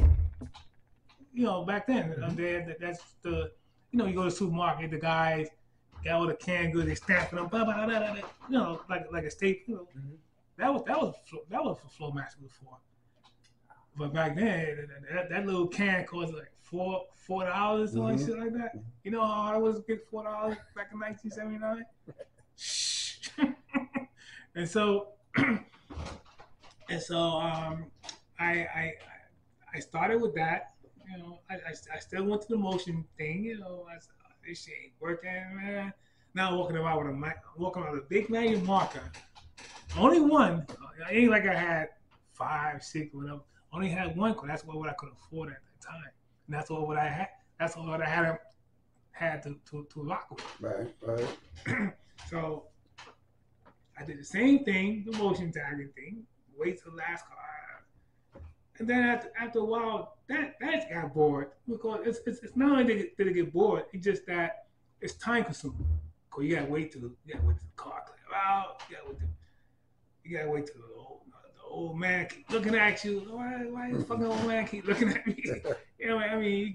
You can't make a move until they move. You know, shit was crazy, man. I said, it's another again where I do this motion tagging shit. So then, next thing you graduate, cause it's a step process. Okay, you start at the bottom and you work your way up. It's like getting promoted. You know what I'm saying? Mm-hmm. Next thing you know, I had to get a key. Remember the old skeleton key? Yeah, remember them? Yeah. Well, my first one broke. I went to twist the door and shit would clink. Oh, motherfucker. I had to go get another one. I mean, not only that, the shit will spoil your night because you got to rely on that key for the doors. You remember that key? The key was the A skinny. Yeah. And you go to the hardware store and the guy will file for you and all that shit. so I mean, that, you know. Mm-hmm. But back then, I'm talking back the yard. All the doors was unlocked. All the doors were factory open. Right. Mm-hmm. So, but now you need a key today. Yeah. I can imagine today you need a key. But back then, the doors would be open. You gotta open the door. You gotta be quiet and shit. You know. I went to layup, I went to yards, but still, no, I had that key. And that was only one key. And I started on the IRTs. I didn't start on the BMTs, INDs. I started on the IRTs, and you know, then next thing you know, you step your game up. Now you're getting spray paint. Yeah. How did you get your paint? Well, my first ever can spray paint. I stole it. Was a can of Red Devil. I believe it was Royal Blue. I remember the store too. The store right. I remember the store right there on Mount Eaton. Off the Grand Concourse. As you walk down that hill from Mount Eaton on the Grand Concourse, it was a hardware store on the right hand side. I went in a hardware store and I took a can of Red Devil, baby blue paint. I just threw it in my pocket, real quick.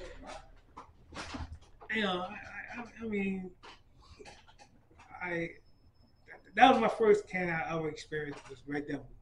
I'm talking before Rust-Oleum, before Krylon. It was Red Devil, and I remember that can vaguely. I took it out. Oh shit! I got a can of paint now. So I do the same thing. Get back on the floor. Get to the last car. Wait till we get to past Marshall or whatever. We get past the last stop. Now I'm tagging my name with spray paint. Now I feel like I had to be camping now. Right.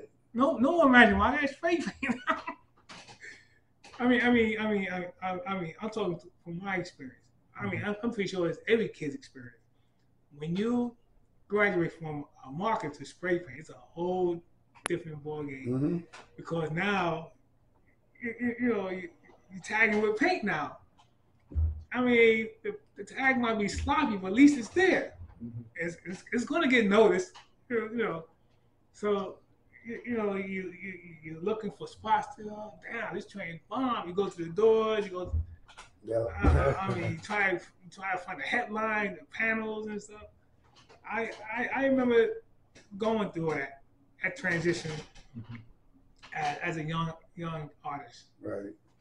And I felt like I accomplished something. Oh, I got my first can of spray paint. and I felt so overwhelmed and overjoyed that from right through there, I got the bug. And the frenzy, it just hits you. It hits you like a damn high. That's all it is a high. Yeah. Because once you get into it, you're gonna want to expand even bigger and broader.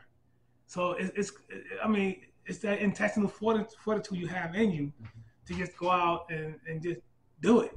I mean, it's easier said than done. But I'm telling you from my experience, that's how I started, and it just snowballs from there. You know, you got and I'm talking like I'm still a nobody. I'm unknown. I was still a nobody, but today I am somebody. I'm pretty sure a lot of people know me now more than when I started. So you know. Let me interrupt you for a second. Yes. Please name your biggest heist of paint. Where were you at? Tell me about your biggest paint heist. Paint heist. Racking, whatever, you know. Just tell me about that. Okay. I remember Martin Paints on Gun Hill. I remember them. On what was it, Boston Road? Off Boston Road? Right there. That Martin Paints in there. I went there on an early Saturday morning. And I'm not lying. I went in that store 4 times. That's how you used to do it. That's how sweet it was. Yeah. I went in that store 4 times. And I mean, I just, each time I went in, I must have took 10, 15 cans. And that was a lot back then. That's a lot. It's a lot now. Yeah. I went in that store 4 times, at least 4 times. And I gave up. And I had to carry 3 shopping bags of paint back home. And I had about 100 cans of paint at Knox house. Over 100 cans. Wow. Cause I couldn't keep it in my house. And my mom put it where? I didn't know them. You know, I kept over 100 cans of paint in his house. Yeah. And that's why I just said, you know, I just wanted to just go by myself. Cause I did go to his house one day to get some paint, to go do what I gotta do. Right. So his mom's opened the door. Oh, he's not home. I said, oh, I left something in his room. I gotta get my I couldn't tell it was paint. Of course not. Oh, he's not here. Wait till he come back. I need my paint. I gotta go hit him. After that, never again. Right. Never again after that. So it's just so many stories, so many adventures. I mean, it just goes back and forth. You know, yeah. I even brought a picture to show you how we used to do it. You know. Nice. You see this picture? You can show this to the camera. See that picture? You see me? You know how old I was back then? About 12. How old? I was 17. 17. Young man. I was 17 back then. 17 years old. 17. And getting paint back then was it was easy. It was easier than today. Oh yeah, of course. Yeah, I mean, you just walk in the store, pull out $2 or $3 and stuff. People didn't come up on you, run up on you. All you gotta do is look like you buying. I didn't go in there with 5 guys, 6 guys on the store. Go by yourself. Right. Go by yourself. You will not be noticed. People is not gonna gravitate to you. Just look like you know what you're doing. Right. But you go in there with 5 or 6 guys, you're not going to even get one can. That's right. Just go by yourself. You don't need no lookout. Just go by yourself. Go by yourself. I went mainly by myself. Yeah. You know how many cans of paint I lost from stashing? I lost paint too. It's not about getting is easy. But remember, we didn't have cars. I didn't have no car to drive around and throw it in my trunk. Nah, we used to walk in the store, walk out, throw it in the grass, hide it behind some dumpster, go in some store, put it under the stairs and shit, buzz your way into it. I mean, I don't know. But still in all, I can contest that. With all the pieces I did, eventually I was doing good. Yeah. Yeah. Eventually I was doing good. Getting up. Yeah. For all the pieces whatever that I accomplished. I ain't buy now 1 can. I bought 1 can one time. I ain't gonna lie. I did buy a can of paint. You know why? But I had 15 in my back. So I had to play it off. Because the guy see me there. Right. He walked past me 3 times. So I'm still looking. So eventually I had to buy some. Right. Don't just go in the store and come out and don't buy nothing. I don't care. You buy a 25-cent screw. Something. Just buy it. I'm just speaking from my experience. Mm-hmm. Because as you can see, we didn't have it that good. I ain't gonna lie. It was, some backlash, mm-hmm. to go with the game also. Right. Always. So we had to overcome that obstacle to get what we got to get, whatever. And then as the ink was concerned, I went to Pearl Paint in New Jersey. Oh. I went in there 2 times. 2 times all I needed. And I came out of there with like 40 quarts of ink. At least 40 quarts. I had so much ink I had to sell some. I couldn't keep it when I was staying. So I had to get rid of it. Even when I went to the yard, I left some behind. Yeah. I couldn't walk out the yard with ink. I stashed so much paint and shit in the yard, in the 4-yard. Just leave it behind. Never went back for it. I don't care who found it. Yeah. I did my whole car. I did my top to bottom. I did my window down, whatever. But I'm not walking out this yard with no paint. No paint, nah. Cause you get caught. Yeah. Oh, he was gonna. But you get caught. Oh, he just trespassing. Sometimes they just let you go. Oh man, what are you talking about? I just went over there to pee. Right. But you got bags of paint and ink, markers on you and shit. They don't know what you went in there for. Right. Okay. Did you ever go to the writer's bench on 49th Street? The writer's bench? Yeah. The writer's bench. That was a congregational place, and I remember that bench vaguely. Because the 2s and 5 ran through there. Yeah, and the 4 was upstairs. Yeah. Now the 2s and 5, that was the most talked about line. Right at the time. Back in the late 70s, early 80s. That was the most. You had to get on that line. Mm-hmm. Every nobody who was anybody had to be on that line. Right. Even at the top of the helm, Common and Blade, they had on Lock, TMT, Bush and K. You know, you guys put it down. You know, but you had the Fabulous Five. You had what? This, I mean, boy, as I'm going back, I ain't, you know, the big boy. That's the big boy line. Mm-hmm. You know, I mean, but after a while, it just started diminishing. You had Stan 153, you had Not, you had Fuzz. You know, these guys, Chain 3. You know, these guys really put it down on that line. Remember, I'm talking back in that time frame. Right. We're talking Mm-hmm. the late 70s to the early 80s. That line was the most talked about. Everybody had to, even guys from Brooklyn had to come get on that line. Even though the line ran through Brooklyn anyway. Mm-hmm. Brooklyn guy, you didn't have to come to the Bronx to hit the 205. You hit it in Brooklyn. Right. Just like guys from the Bronx. No, we that was the most influential line that I could even come up with today.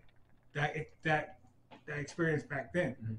Even with some movies that come out, they filmed the 205 line. Yeah. So, but that line was really the pinnacle of anybody had to be on that line. Right. Yeah. So you think that's what made it popular? The bench, everybody came. Everybody came. Everybody came to the bench to meet up, to hang out, to plan capers.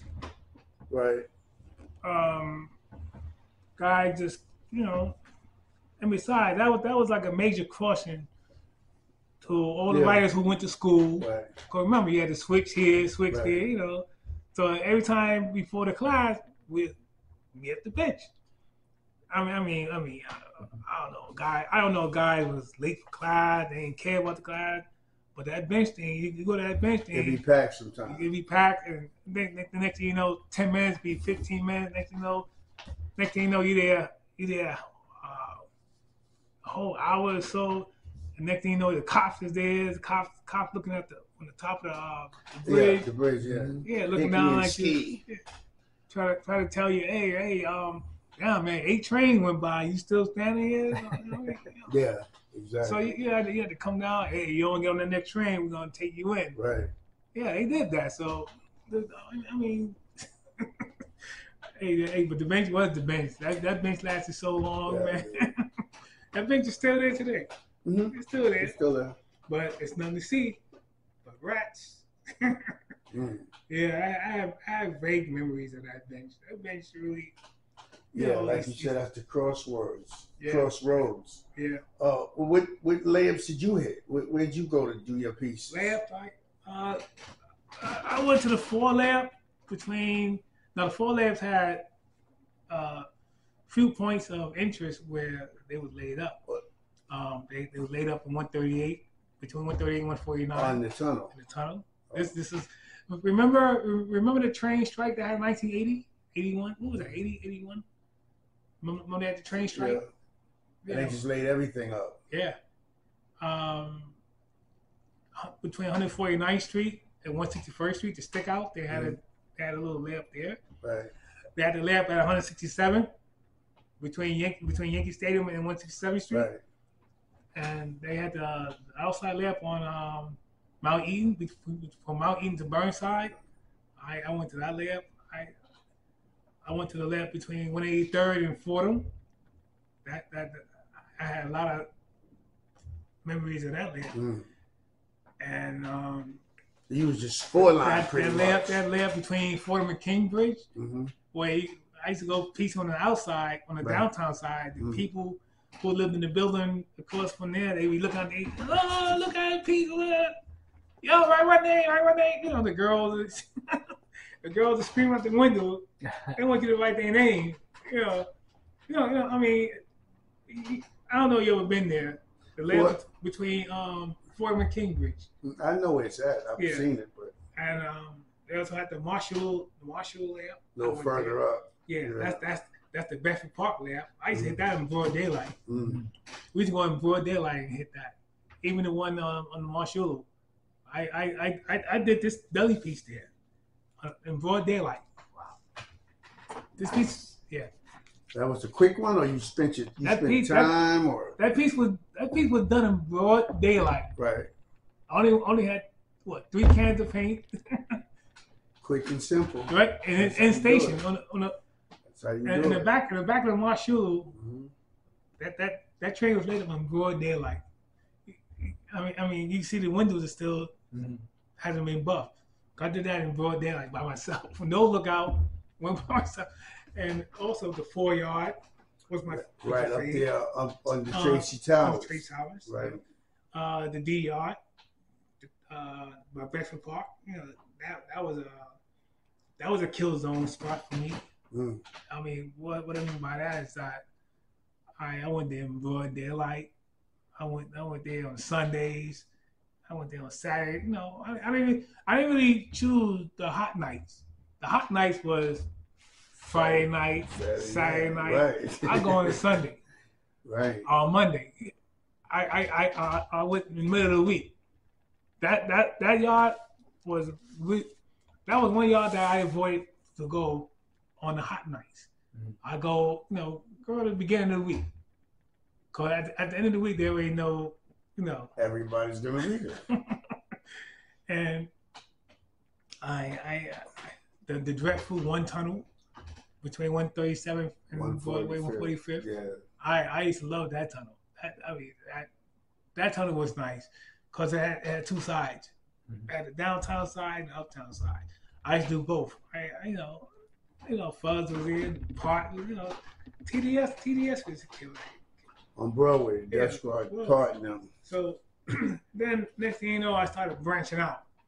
It wasn't just about hitting the subways. For me personally, I had to branch out. Mm-hmm. I went to the buses. The buses. I started hitting buses because I felt trains was enough for me, enough of the train. Because there's a lot of people who like buses but don't like trains, and vice versa. Sure. So they see your name on the bus. Damn, this guy name on the bus too. So I hate mailboxes, mail trucks. I even went so far to write my name on police cars. Dangerous. Police cars. Nice. I even wrote my name in cabs. Yeah. You want to take a taxi. You get the petition here. You get the little money slot. The little cab with the little money slot right there. But in the back, you see, you get the petition there. You get the seat. I take out a mark and write my name on the cab. I personally wrote my name practically anywhere and everywhere. Cause remember, I was a messenger. Mm-hmm. So a messenger, I'm getting around. They're giving me tokens and stuff. So the guy gave me tokens. I get to pocket the tokens and just walk. Oh yeah. And just walk. That was your pocket money. Yeah, that was my pocket. So, and every time I go in the elevator, I pull out my marker. Every time I go in a building, I go in the stairwell. Mm-hmm. Write my name. I asked the reception, Miss, can I use the bathroom? What's the key? What's the key to the bathroom? I go in the bathroom, go inside the store, write my name on the store. Yep. And this is downtown. Mm-hmm. A lot of messengers who was writers, that's how they got around too. Yeah. Like I heard Tacky was a messenger. That's how he got his name around too, because he's a messenger. Tacky 183. Yeah. So, I'm holding the elevator doors open and stuff. Cause when you hold, the elevator door. Right. It's 2 doors. If you stick your hand inside the elevator door and slide the little latch, the outer door is gonna slide forward. Right there, you just plug a mark and tag your name right there. That's how when the mechanic comes I just saw that the other day in my building. What you I'm mean like, how'd they get inside? in You there? mean inside the Yeah. outside door? Yeah. Oh yeah. Yeah. Just close the Just door. learned something. Yeah. Yeah. Because So I'll tag my name there. So when the elevator guy come, he see my name. Oh damn, this guy been here too. I mean, 42nd Street. Go to the movie theater. Oh yeah. We should tear that Tag. up. go to the movie theater. The 42nd Street. Go to the karate. I just go in the bathroom. Tag it. I mean, we did it all, man. It was nothing that we left unturned. We just did it just for the hell of it. It's just a rush. It's that's all what it is. It's just a rush. Mm-hmm. You just want to see your name. That's it. I'm older now, but back then I didn't care. If I wanted my name to be seen somewhere, even when you took the shuttle from Times Square, go to the East and West Side. Yeah. Remember when we used to walk down the long corridor and you see a name up? He said, "Damn, Jester got tagged there. Damn, up two got tagged. All right, I'm gonna put my name there too, cause you tagged me here so damn long, and so I know people see these shits. You know, I remember I was too short to even reach the tag. How the hell they get up there? Cause these guys is taller. Back then, these guys are down there grown ass men. So how the hell they get up there? I just can't fathom it. So that's that. I mean, it just takes you over, man. All right. Did you ever get chased? Did you ever get trapped off in the yard? Or I had to do something crazy to get out? Or well, man. about your most dangerous escape act? The most one I can remember was Gun Hill. Gun Hill on the 205. It's really on the 2. Yeah. Gun Hill, I went there with some kids and stuff. I was starting on the top to bottom right there, but right there is a gate there. So I look over my shoulder and I see 4 cops there. Oh, I see 4 cops actually standing right there looking down at us. just watching us. Next thing you know, the gate push open, so everybody scattered out. I left the pain. I actually jumped from Gun Hill. What? Yeah, and that's like a 25 foot. You ain't know how to come down that pole. Because we had no time to get to no pole. We had to jump. Jump to the street. That's White Plains Road. I know. You jump to the street and you ran down. That's over a 25 foot drop at least. Wow. And I jumped. That. And I remember that one. And then it was the 4 yard. I got rated in the 4 yard. But we got the 4 yard was easy. I mean, it's easy to a sense where Tracy Towers is there, and they got a rampway that in the parking lot. But once you get up to the pole there, you know, I mean, these cops, transit cops ain't climbing no poles. Nah. They got the clean uniforms on. They got the nice sticks. They got you know, they're not getting dirty to catch a graffiti. You know. Right. No. But we gotta watch them for the DTs who got the sneakers, who got the jeans. They ready. They the ones who will give you a fight. They're the ones who really go that extra mile to capture you. Mm-hmm. You know, I don't know. I mean, there were stories where, I got chased, but I was never caught as far as graffiti like that. That's a blessing. I was never caught, and I know guys who I went with.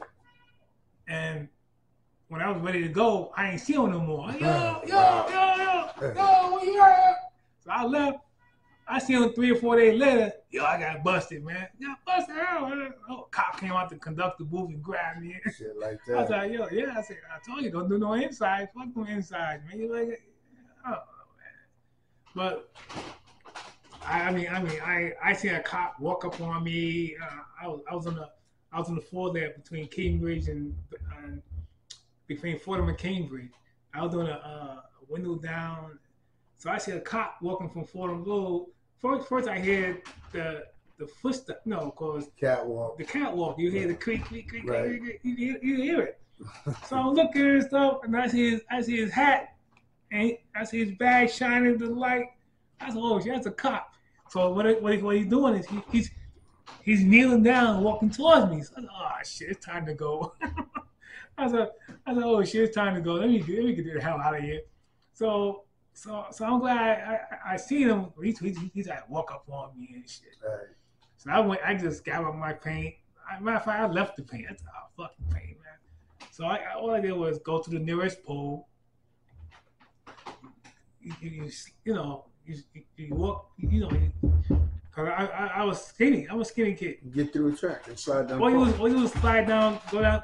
Go down. And you see the little bird nests and shit there. The little birds is flapping.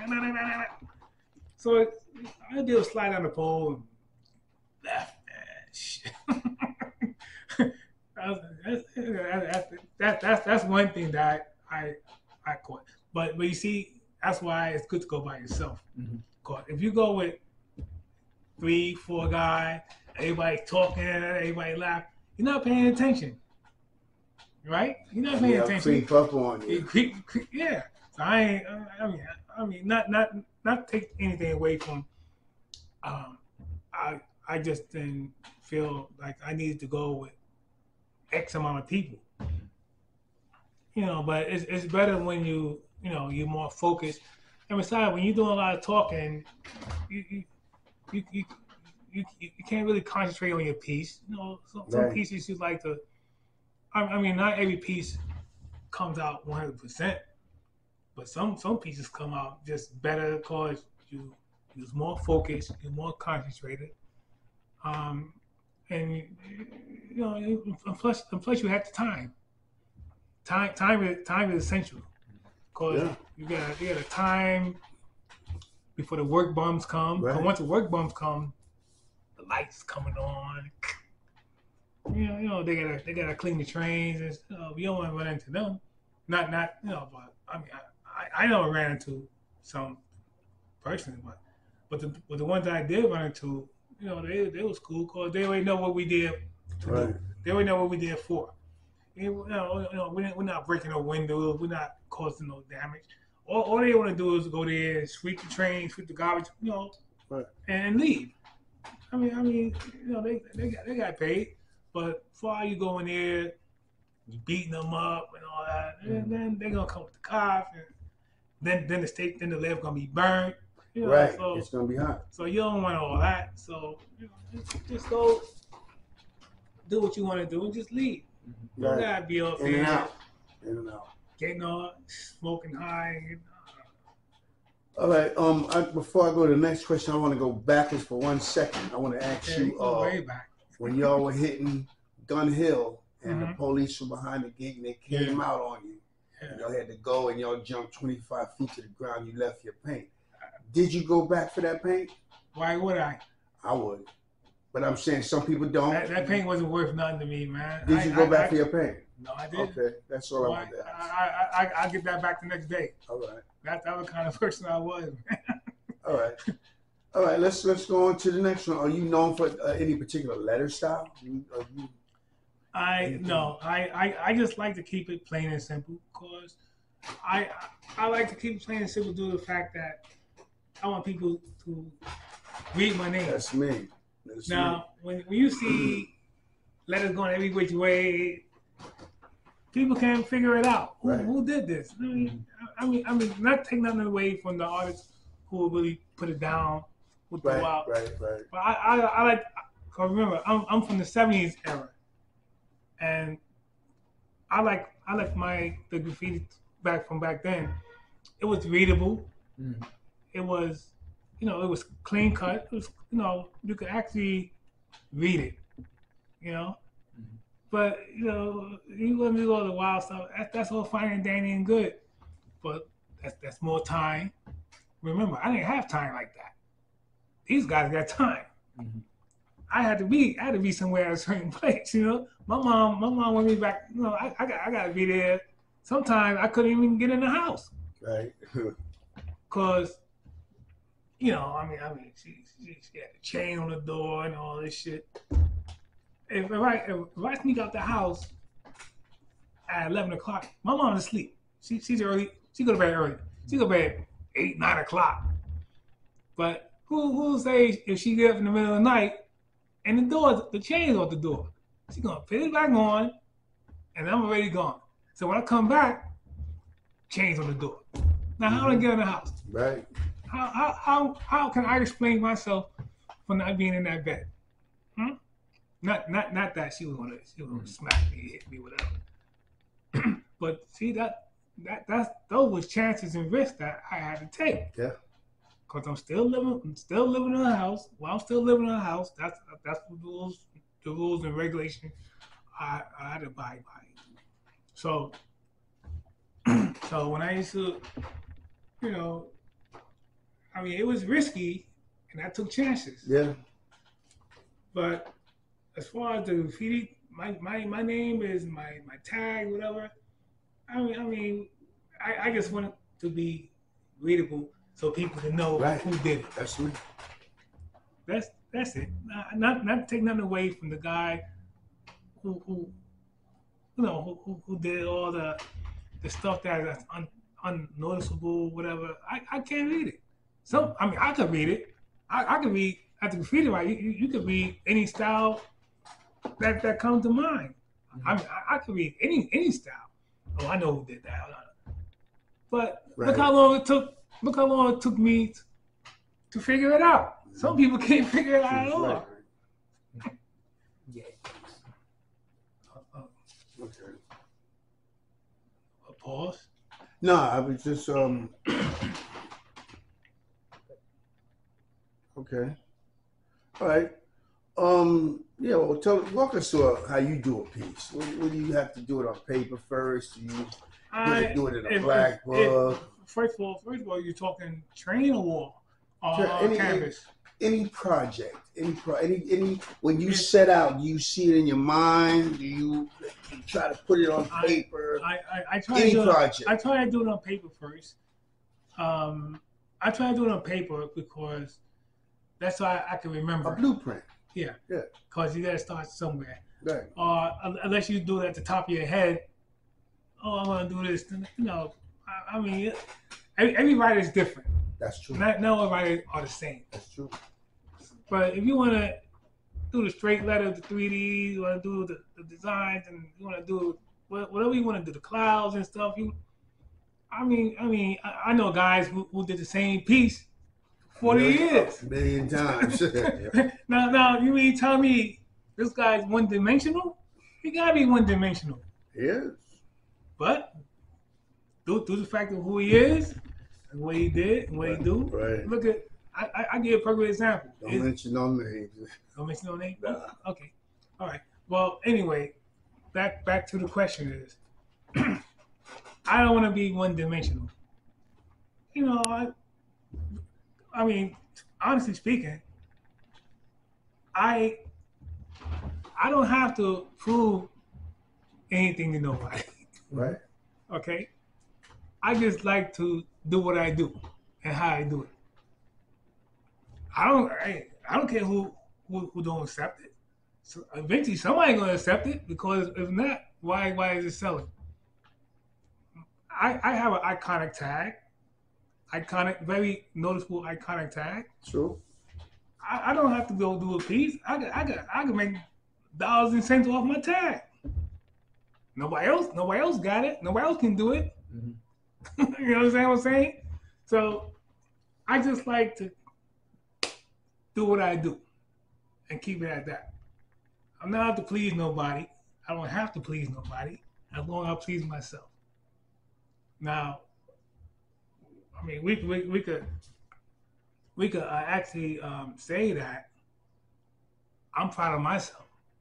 My family's proud of me, and that's all I need. That's all. Cool. I'm not seeking no fame, no fortune, because it's gonna sell for itself, and that's the way that's coming from my heart. Because we are all artists. We all have our own unique way of doing what we do. And it's not to put nobody down. No. Remember that. It's not to say who's better than who, because everybody has their own way of doing what they do, and just because it's not a competitive, not a competitive thing. I'm not to compete against nobody. I don't have to. But I mean, some writers' heads are so big for their necks. And they take it to these different levels and try to create all this confusion and problem from in the art world. In the art world, if you know what you do and how you do it, that's all you need. That's the only satisfaction you need. I say screw everybody else, but they don't like how you do whatever you do. To each his own. But I like my style to be what it is. It was bubble letters, it was straight letters, it was it's something noticeable. Mm-hmm. Oh, DELI did that. Right. Oh, that's bad. Oh, right. I like it like that. Like the OGs who really put it down and who's still doing their work. You know who they are. Right. These guys are still top notch. They still top notch to me. And when they see me, I respect them, and I want to be respected too. All right. Just like I respect all the artists who I go to the shows, whatever I see, I respect them. Right. I don't say, oh man, what you did was whack. I don't call nobody out. I respect everybody. I want to be respected, because we're in that age group where we got little kids who's looking up to us right now, who really want to really. I'm not saying they want to be like us, but in their own world, they would like to be us. You understand? Mm-hmm. So we got to set an example to them to say, hey, this is art, this is how we did it, and this is what we love to do. Right. Nice. All right. How about your characters? Are there any specific characters that you like to use in your pieces? Tell me about your characters. I like to reflect back from my childhood, right, and watching the cartoons that my mom used to sit us down. We used to love. Mm-hmm. But I like the old black exploitation movies. Mm-hmm. Right. Like Let's Do It Again. Yeah. Uptown Saturday Nights, right, and the old movie, the old Shaft, and the old movies that really meant something back then. Mm-hmm. And so I would like to say that to up my repertoire, I would like to say, I painted him. Oh, I get better satisfaction out of that than anything else. But I could practically, even if it's not 100%, even if it's 60%, or even 30%, at least I tried. And I really take greater satisfaction in saying, at least I tried. Mm-hmm. I don't care if it goes unnoticed. At least I know it made me whole. It made me complete. Right. As long as it made me happy. I mean, it's because this world is too big to please everybody, mm-hmm, and to make everybody happy. But eventually, somebody's going to see it, yeah, and eventually somebody will gravitate to it, and I just don't like to toot my own horn, but I just like to paint what I feel. That's from the heart. That's what artists do. Okay, This is coming from me personally, mm-hmm, but everybody else had their own opinion. Everybody is different. Everybody's gonna think. It's either you think negative or you think positive, or you don't call it down the middle. But I just like to paint what I feel. Okay. Or I can have a vision in my head.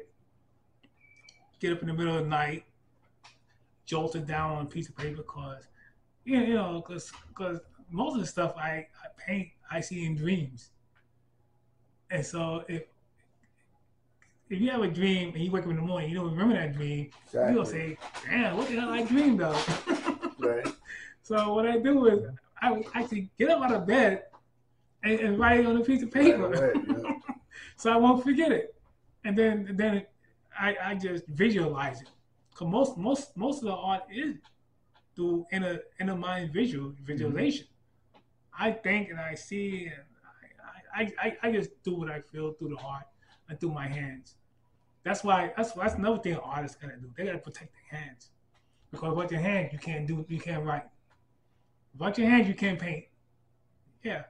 What do you do? Paint with your toes?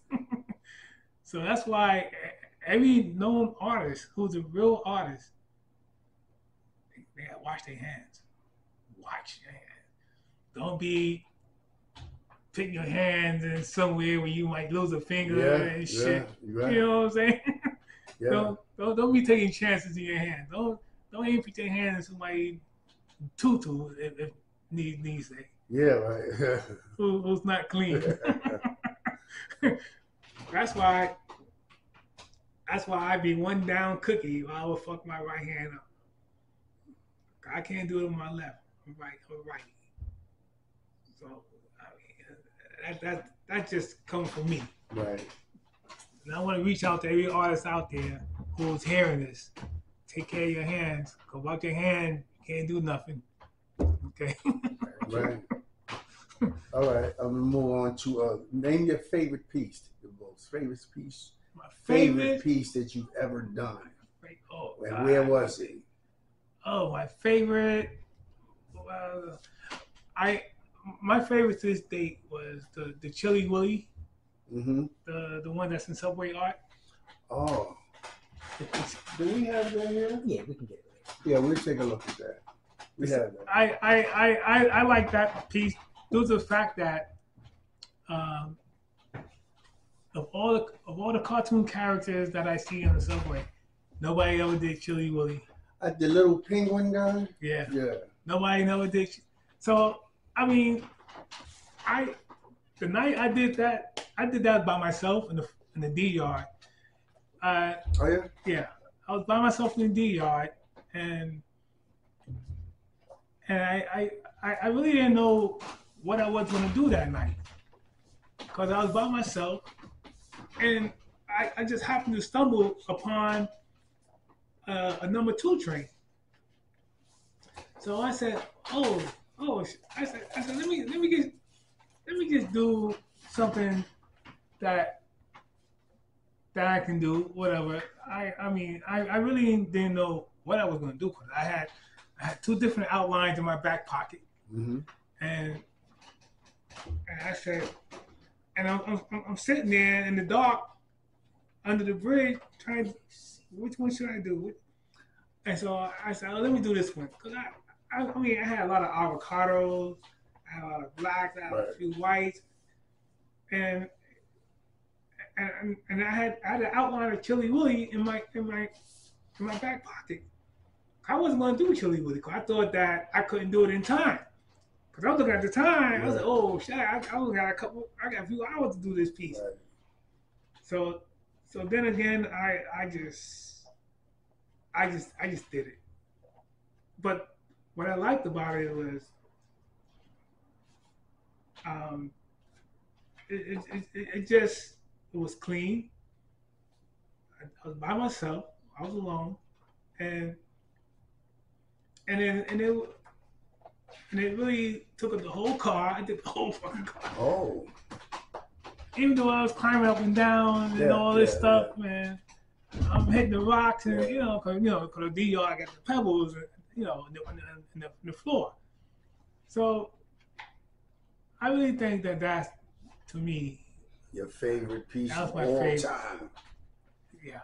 All right. Even though it was a bubble letter, marshmallow, whatever. Right.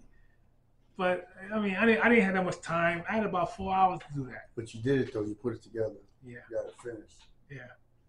All right. And it still, I mean, even though it ran for a minute. and I got full page pictures of it. Yeah. But I think, and then not only that, it's in subway art. The whole thing is not subway art, but it's you know, I don't know why they didn't put the whole thing. I mean, it's really. If it's I there, think they're it's, gonna find it. Yeah, but All right. Mm-hmm. but I really think that's The favorite joint. That's my favorite. Chili Willy. Yeah. And what you had, a BAN2 or No, a deli? it was a deli. All right. Yeah, it was a deli. It was a deli. Whole car, Chili Willy in the corner. Going big. But I don't know. I just, like I said, everything's based on time. You got a few hours to do what you gotta do and get out. I mean, I would have hate to gotten chased or raided doing that, because the mindset that you have when you go in is that you just want to do it and be done with it. Yeah. You found it? It's there. We'll let them do that later. You found it, Boom? What's up, man? Okay, I'm gonna spin off of that question and say, what kind of with the Chili Willy and some of your pieces, what kind of caps did you use, and where did you get them? Oh wow, the cap that. All right, so we're gonna move on to with your favorite pieces and whole cars that we saw on the internet. What kind of caps did you use back in those days? Oh wow, boy, we had Jiffones. And we had Niagaras. Remember the Niagaras? Mm-hmm.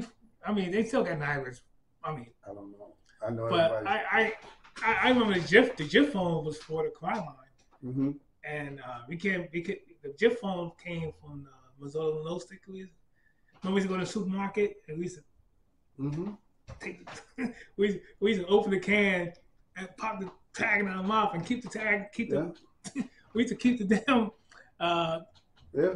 the nodules in our mouth. Yeah. So when the guy comes through, we put the cap and put it back. Right. So and the Niagara starch, remember Niagara's? Mm-hmm. We was going to supermarket and just go to the Niagara aisle and just we didn't put the cap in our pocket. We kept them in our mouth. So when you walk around, you got cap all in your mouth and shit. so but now you can just buy caps, but those were the go-to caps that we used back then. Mm-hmm. The Jif phones, and we used the Niagaras.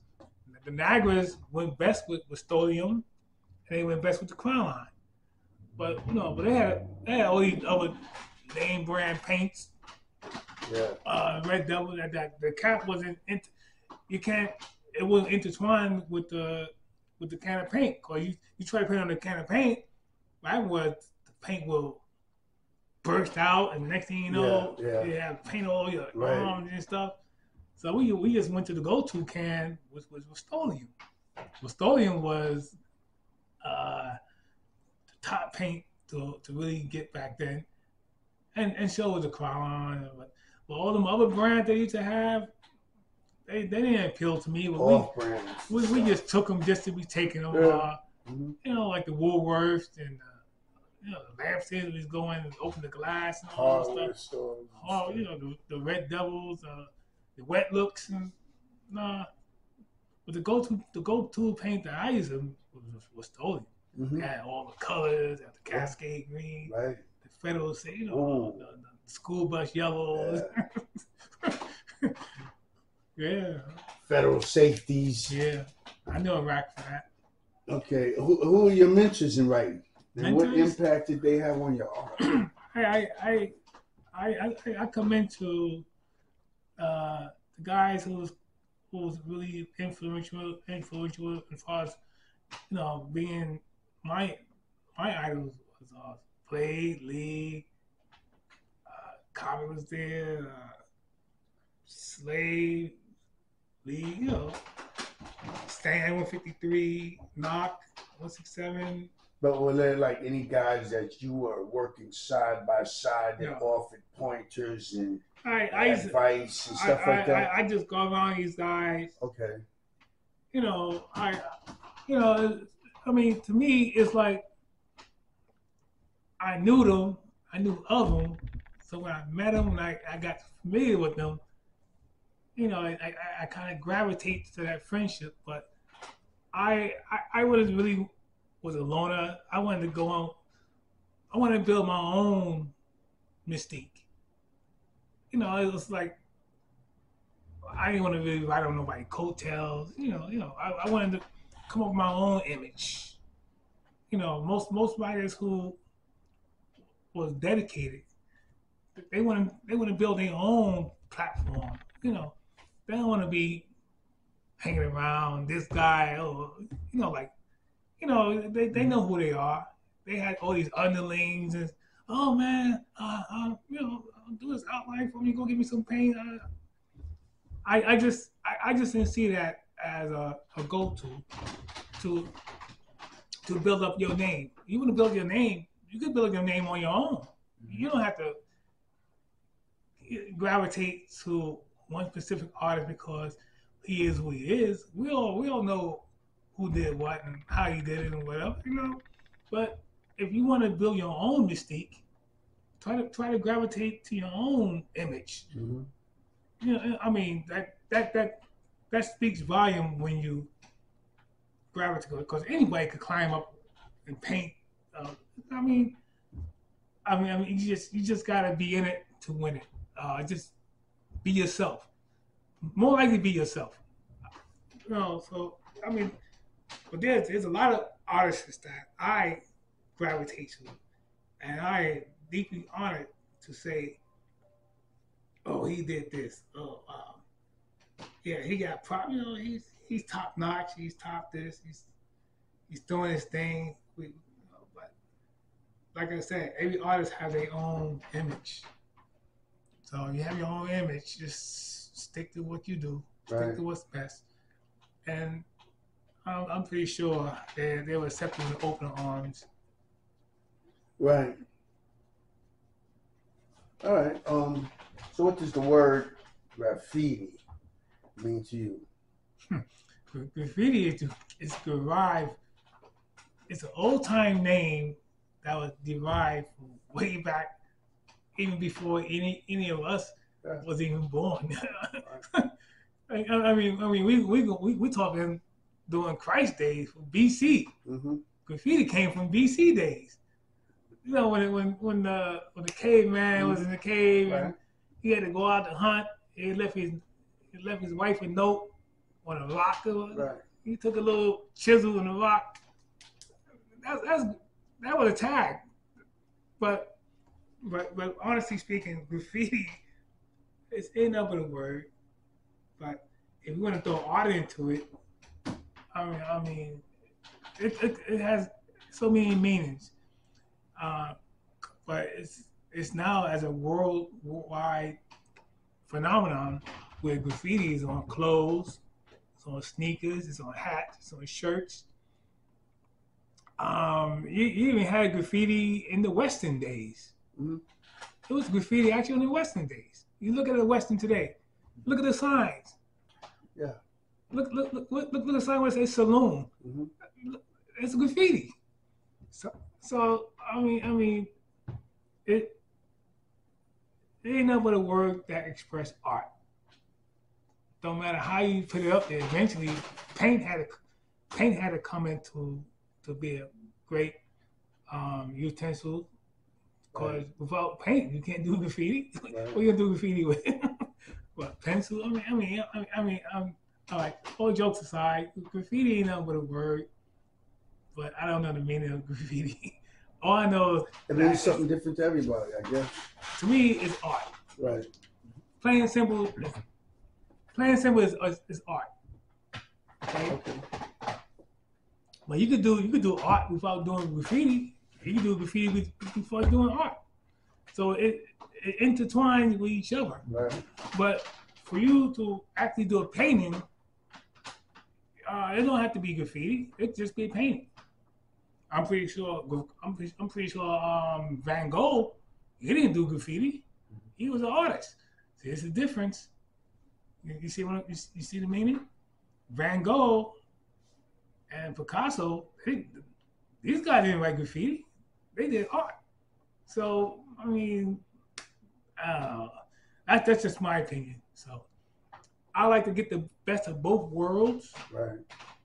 And do art and do graffiti. See which one comes out and intertwine with each other. Cause they both sell. Art and graffiti sells. Mm-hmm. Yeah. That's my opinion. Okay. And with that, I'll pass it back to Pastor. Thank you, Butch 2. Now, Welcome. BAN2, DELI 167. Can you tell us of the incident or any run-ins with the Magnificent 13?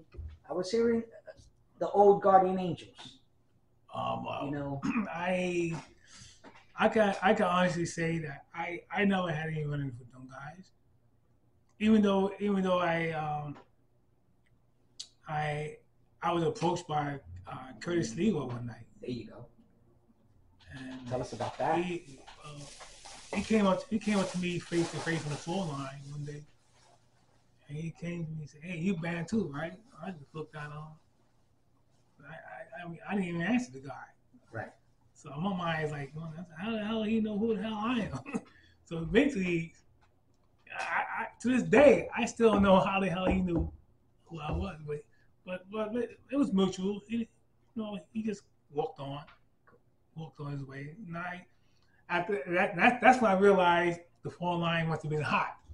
So I said, oh shit, I can't come to the floor line no more. I said I can't come to the floor line no more for a while. So that's when I said, but I know I know. I think that's what I was speaking about. I know I had no running with them guys. Right. Never chased, never raided. No. All right, great. Are you currently back in the art scene? And what are your current projects? No, I'm just doing freelancing. I'm just freelancing because, like I said, I only did it for 9 years. Back in my graffiti heyday, I only worked for 9 years. 9. Right. So after that 9, I just wanted to be a regular person. I wanted to get a job. I wanted to, possibly have a family, start a family, whatever. I wanted to have a career. I really wanted to be an architect. Wow. Yeah, when I was a young boy, I wanted to be an architect because I was always drawing, sketching, and whatever.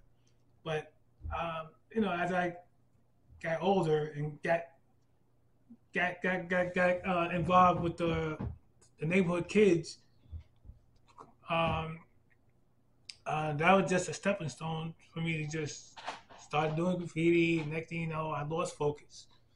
I really couldn't.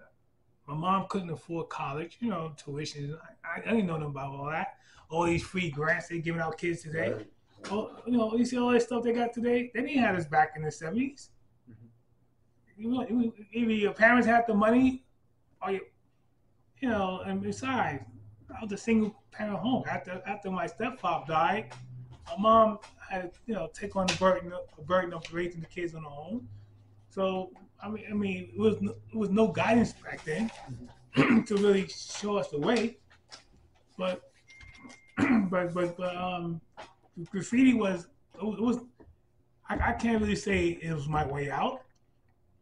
I can't really say it was my way in. Way into where? All I did was what the street kids did.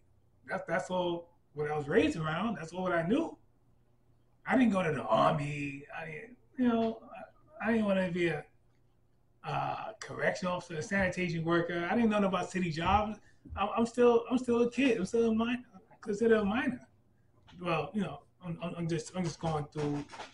But all in essence, I was at crossroads. I didn't know what I wanted to be, but I knew I wanted to work. I wanted to support my mom. I wanted to support myself. Mm-hmm. I didn't get hooked on drugs. I was in and out of jail. But for those 9 years, but that was 9 years that I did for fun. I wasn't making no money out of those 9 years doing graffiti. Mm-hmm. I was just doing it just to be doing it because I felt that was my niche. That was my card calling. And that's what I wanted to do in my heart. But going, forward into now, where I just do it for fun. I do it for fun. I do it because, and you know what? I'm a better artist now than I was back then. You know why? Because the passion just stays in you. Mm-hmm. It doesn't go away. Not that I lost it, but due to the COVID that came down 3 years ago, people staying home a lot. I was bored. I was staying in the house. Staying in the house doing what? Watching TV all day. Mm-hmm. So I said, you know what? Since these guys was knocking on, oh, why don't you come out and do what? I don't paint no more. So then I noticed that they was making money off the canvas game. Oh, BAN2, why you don't do no canvases? Oh, what? I'm not into no canvases. So that's why I got involved with the art game now. Right. And I didn't know I still had it in me. It doesn't leave you. Not that I'm saying that that I said, damn, but why would have did this untrained back then? Who knows where I would have been today? Right. Because remember, I stopped. So we're obviously recording in New York City, so that's all the side noise there. So you were speaking earlier off camera about having exposure to the other elements of hip hop. Can you talk to us about any experience with breaking or MCing or DJing, any of that? I just did what any teenage guy would do back in the days. You wanted they just neighborhood kids, just being neighborhood kids. It wasn't about getting popular. If you like to dance, I'm not a dancer. Right. I can shake a leg here and there, but I'm not a break dancer. I'm not spinning on my head and all that other stuff. But you want to get fancy with the girls, and back then, I guess anybody who was a b-boy, they kind of got popular with girls and stuff like that. So, to me, I went to jams. I meet a girl, here's my number, call me next week, that was no big thing, But the way the graffiti and the hip hop thing clash together, I still to this day don't see the connection. Because most of the hip hop artists I know, they're not graffiti writers. But I know a few graffiti writers who actually transitioned over to hip hop. Exactly. So I still to this day don't see how it intertwined. Maybe because that's how it was, or maybe I don't see no hip hop artists who actually even rode on the train. Who? Right. I went to practically every yard in the city. I didn't know. I never seen them. Oh, I used to write graffiti. No, you did. What? Street tagging? What? Just in the neighborhood? Just in the neighborhood? You didn't go nowhere. You didn't write on no train. What? Motion tag in the block? I just don't see the connection. Right. Wow. Thank you for that. We like to ask all the artists, all our writers, one last question. Mm-hmm. What does the Bronx mean to you? Bronx is the Bronx is that's a borough that it's not like no other borough. It's the only borough that has two names. Two letters. Mm-hmm. The Bronx. You don't see the Queens, the Brooklyn. We don't talk about that other. Besides Staten Island, but the Bronx is. I don't take nothing away from the Bronx, because I feel as a kid, if I would never came to the Bronx, I probably wouldn't be standing here before you today. Because I came from Harlem, right? And Harlem, all you see is drug dealers, dope fiends, dope addicts, prostitution. I mean, you going out as a little kid, that's all you see all day, every day.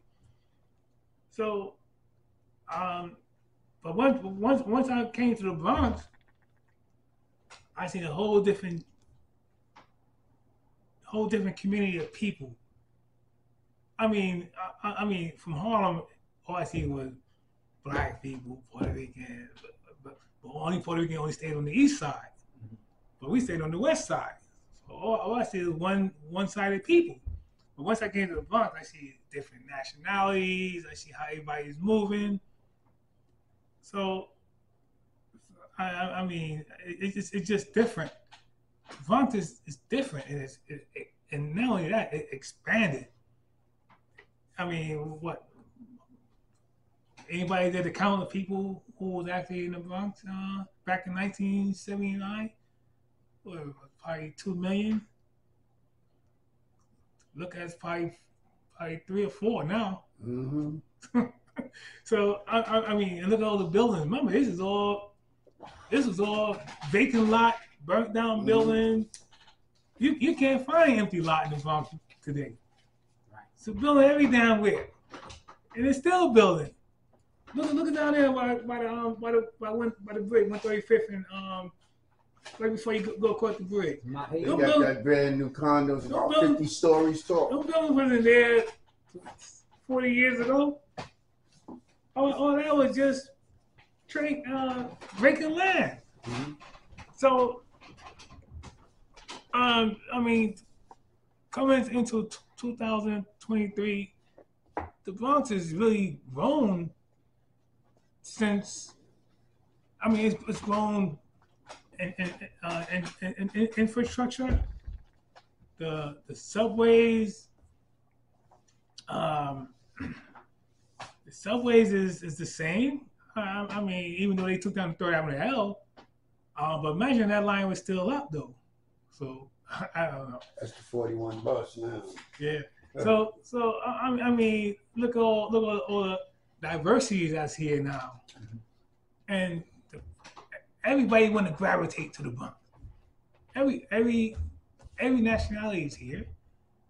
I mean, it's just so much to see. They got the best schools here, the best colleges here. Frankly, we up there somewhere. And it's just that, coming up and being raised in the Bronx, it's just that, to me, in my experience, it's far way greater than if I would have stayed in Harlem. But if I would have stayed in Harlem, I probably would have had a different mindset. I probably would have even got involved in graffiti in Harlem. No. I probably would never got involved with graffiti if I would have stayed in Harlem. So when I came to the Bronx, that, just to get to point A to B, just to get to school, just to see the sub. Cause remember, Harlem subway is underground. Only Harlem subway is over grounds. What? It's not in Harlem. What? The one train. The one? What? The one's way really over on the west. The one's really underground. Okay. The one don't come. Oh yeah, I'm thinking about 125th. No, I thought it's under. Every train in Harlem is below. But to me, I just feel the Bronx is the Bronx. You just can't escape it. I mean, it's just so much going on, culture-wise, the store, the shopping, everybody's moving.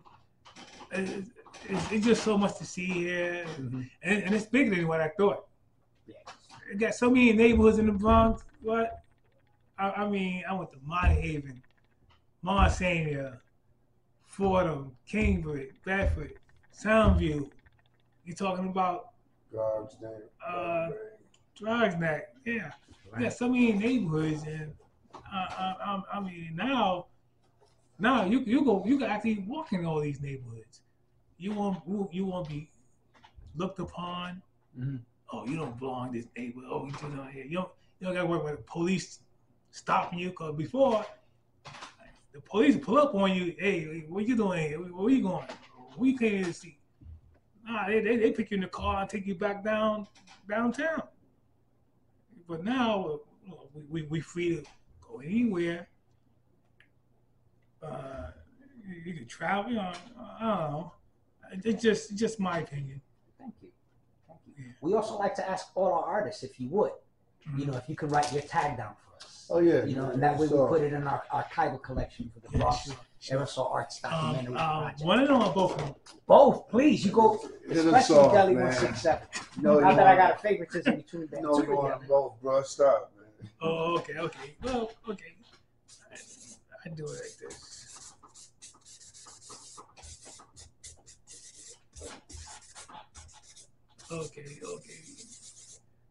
Okay, that's the BAN2.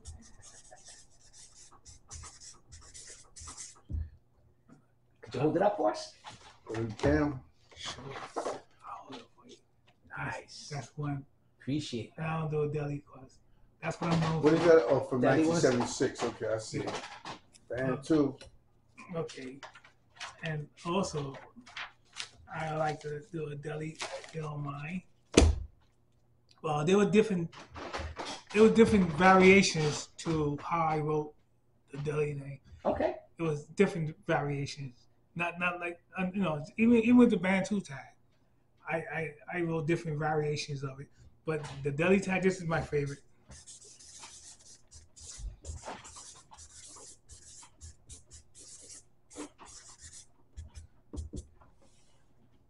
I mean, it's just people.